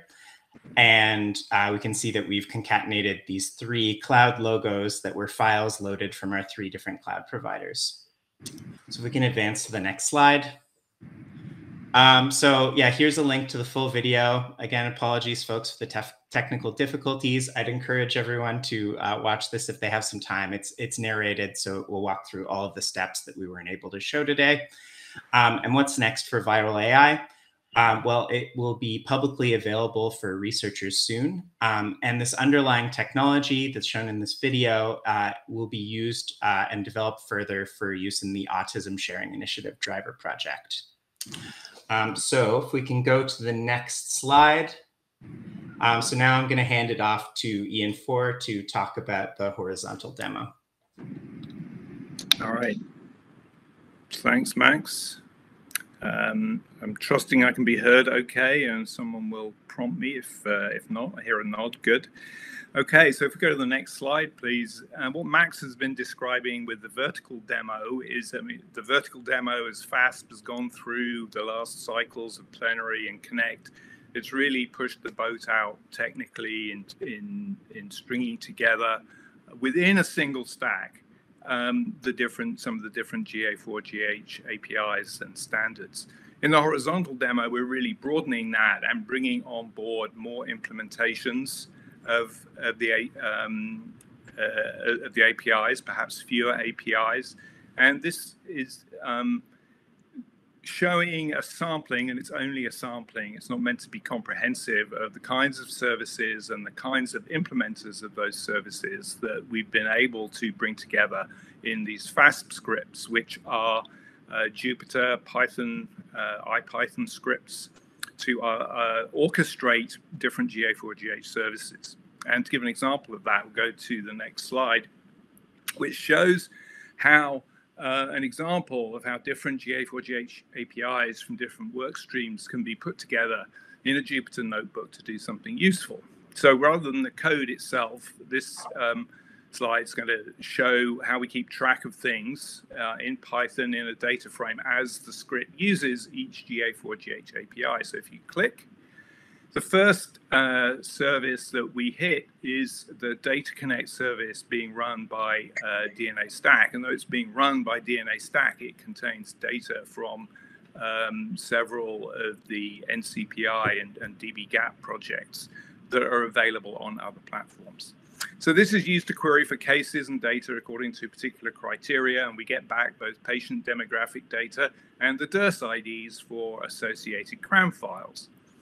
What's not shown here is that we can then use the Cancer Research Data Commons DIRS service to obtain URLs to access those files. And that access is controlled through the DIRS service, through proper dbGaP authentication.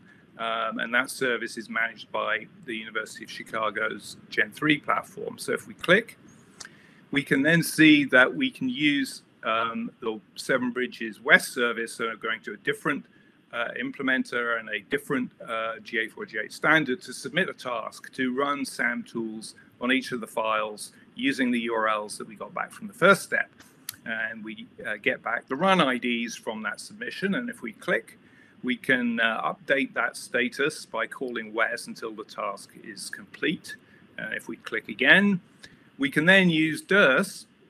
Again, this time we're accessing the 7 Bridges DIRS service to retrieve the files with the results of the workflow. And if we click, we can merge those with the demographic and phenotypic data that we had from Data Connect at the start. And so the compute gives us something which we would then be able to associate with phenotypic data, and we can do a genotypic phenotypic analysis. So overall, this demonstrates GA4GH as a set of working APIs that allow federated queries using APIs from multiple organizations to be orchestrated to do a complete task. So we go to the next slide. This shows how this can be applied to sight unseen use cases. So this is a use case with a request to look at Kids First data using generic tools, not on a specific platform, under controlled access. And because of what's in place from the set of services that I showed on the first slide, there's in fact an existing DIRS service that would allow this to be done. The integration of Passport, as we've seen from the stories about Duos and Passport and Dury, you would still have to be going for these particular data sets. You'd likely still be having to go to a DAC to get access, a data access committee. But Passport can accommodate policy change, and what the visas allow will change over time. One of the great benefits of having these scripts is to be able to bench test these APIs and those kinds of changes as they develop. So on the next slide, what I've shown here and the FAST scripts are Python scripting. It's using Jupyter notebooks. There are many bioinformaticians who want to do that, but we also want to extend this to a wider audience who want to use point and click interfaces. And that we saw it kind of in the vertical demo about how that's beginning to happen within the DNA Stack platform. But other platforms like Terra, 7 Bridges, LifeBit can build on these components. And the bench testing we can do in FAST scripts validates this possible, but then that opens it up to scale that up to be point and click, which takes more work. So you want to be able to do the prototyping first, but then we can make this available to a wider group of users. So at that point, I'll hand it back over to Brian. Great. Thanks, Ian. If we could just move to the next slide. So you got to see a vertical demo by Max and a horizontal by Ian. I would definitely encourage folks to take a look at the full video on the vertical demo there. And Ian also gave us kind of a hint of what a future demo or series of demos are going to look like when we're starting to talk about user interfaces on top of systems that are currently scripted in our demos. So this is all really exciting work. In terms of the next year for FAST, we're going to be working on 3 different types of goals. The technical goals are continuing to work with these implementations, with the implementers, with the implementations as part of our demos to produce API feedback and feedback on the implementations too. As far as our scientific goals, we're continuing to engage on these demos and really driving them with scientific use cases, moving away from just technical use cases to actually being rooted in scientific real world use cases. And finally, as far as our social goals go, we want to continue to lean into things like the hackathons and the upcoming Connect meeting, which I hope you'll join the FAST session and join us on that in order to engage with work streams, but also the larger community. So we'll just go to the next slide and say thank you very much, everyone. Sorry for the technical issues today, but I hope you enjoy that video offline, and I hope you join us for the Connect meeting coming up in a couple weeks, and we're happy to answer questions in Slack or Slido. Yeah, so Max, Ian and Brian, thank you very much indeed for that presentation. It's clear that there's lots of activity going on in FASP, that it's working with lots of different standards. And I guess maybe just actually using this time to reiterate that if people want to get involved in this, to please feel free to get in touch, and everybody is welcome in this, and the more perspectives we can get on this, the better. I think in the interest of time, we're going to move on just now. But once again, thank you all very much. And if anybody does have any questions, please do put them through the chat channels that Brian has mentioned. So we're going to move on, I think, now to our final presentation in the session. We have Jeremy Adams is going to talk to us about the starter kit work that GA4GH has been working on. So if you could hand over to Jeremy now, please, and Jeremy's slides, that would be wonderful.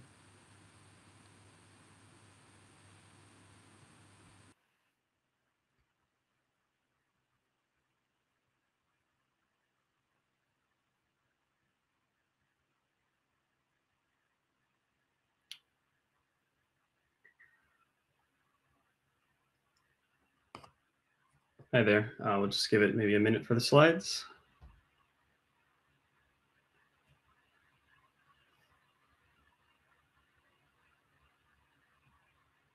The slides are there. They're just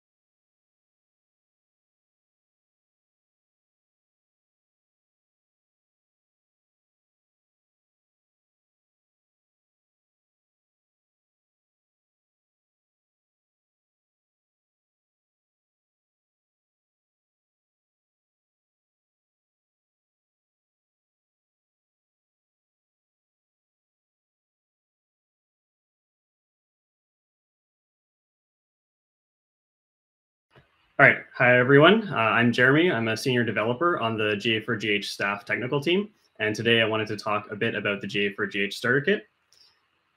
So just as a quick note, I'll be referring to some tutorials that you can run through on your own if interested. You can access those resources from this slide deck that's available at the bit.ly link you see, or you can just visit the starter kit website directly at starterkit.ga4gh.org. So what is the starter kit? Simply put, it's a suite of open source applications. Each app in the series acts as a server implementation of a GA4GH API specification that you've heard about a lot already, such as DIRS, Data Connect, or Beacon. We wanted to ensure that there was a simple and comprehensive example of our API specs working in concert as both an educational resource and an on-ramp for newcomers. You've already heard in the program about driver projects implementing GA4GH on their systems at a massive scale. At the other end of the spectrum, the starter kit illustrates that GA4GH is also suitable for small and medium-sized environments, such as university labs and demos. The starter kit doesn't leverage any specialized cloud resources, so in that sense, it isn't optimized for any particular platform. But the key here is versatility. It's possible to deploy the starter kit to get up and running with GA4GH APIs in a variety of contexts, the simplest being your local laptop or a high-performance compute cluster or cloud-based services like AWS and Google Cloud. We hope this resource will reduce the barrier for members of the community to dip their toes into standardized genomics made possible by GA4GH standards. As I mentioned, the core documentation is located at starterkit.ga4gh.org. From there, you'll get information on how to download, configure, and launch the StarterKit apps. For anyone interested in the audience, we recommend you run through the quick start tutorial video. The tutorial gets you to set up and run the DIRS API on your local laptop, then execute API calls to access metadata and raw data of a simple test dataset according to the DIRS specification. We also have a cookbook section, which provides interactive demos for more complicated tasks involving multiple GA4GH APIs. Basically, in the cookbooks, you set up a local network on your machine and execute API calls to each server in the network to accomplish a demo use case. The current cookbook gets you to run a simple workflow to count the number of reads in a BAM file using calls to the GA4GH Workflow Execution Service, or WES API, and using DIRS to keep track of input file locations over the internet for you. We'll add more cookbooks as new use cases become standardized, such as the token exchange between passports and DIRS for controlled data access you heard about earlier. And through this, we hope to provide a library of data sharing challenges that have been solved by GA4GH standards. And the starter kit provides a simplified reference model of how these solutions work in practice that anyone can walk through step by step themselves. Just to give a quick technical overview, the suite of starter kit apps are available as Docker images. We recommend using Docker for portability and ease of use wherever possible, certainly for the local demos that I mentioned, but the Java source code is also available for environments that can use Docker for whatever reason. The APIs are backed by a relational database schema. Currently, SQLite is supported for development environments, and Postgres is supported for more production level environments. And we have scripts and utility apps for helping to set up the table schema on a target database. We also developed an administrative user interface for creating and editing GA4GH data models, such as DIRS objects via UI forms, which is the video you see on the right.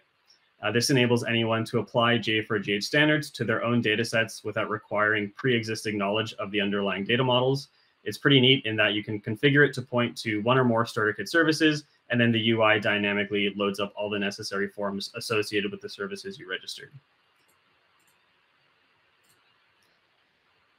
I mentioned earlier that we're looking to deploy the starter kit at different sites, especially to demo GA4GH standards working in non-cloud native contexts. Lately, our focus has been on running a novel workflow on the high-performance compute cluster at the European Bioinformatics Institute, or EBI. CNEST, which is the name of the workflow, it's a novel copy number variation workflow developed by Tom Fitzgerald and Ewan Burney and others at EBI. So essentially for this demo, we've deployed a mini virtual machine cluster at EBI that mimics the production HPC. And we set up WES and DIRS starter kit services on it so that we can launch the CNEST workflow remotely with just a few API calls. The developers of CNEST have also written a version of the workflow that has been deployed on Teradata repository. And so we plan to run the workflow independently at both of these sites and demonstrate how GA4GH standards enable real-world science in HPC and cloud environments, and that there's interoperability and reproducibility of results regardless of where the workflow is run. To close up, our team is looking to expand the capabilities of the starter kit, especially by implementing more API specs beyond just DIRS and WES. Passports is the current priority because that will enable controlled data access demos, but it's on our roadmap to implement all GA4GH APIs. We will be supporting the starter kit for the foreseeable future. We plan to stay one-to-one with existing APIs as new features are developed, so that there's always a reference available for the latest versions of GA4GH specifications. The main thing that we're actually interested in is getting the starter kit deployed at other sites for other use cases. Even if it's just a scaled down or temporary solution, the starter kit can help to serve as a transitional on-ramp as organizations develop more sophisticated implementations. We've conceived of a second phase to the EBI CNEST demo that would involve passports to facilitate access for a pool of trusted users, but we're also looking for other use cases. So that's my call to action. If you think the starter kit will help in getting up and running with GA4GH standards at your institute, please reach out to me during or after Plenary to collaborate. And with that, I will close. Thank you very much for your time, and happy to take questions if there's time.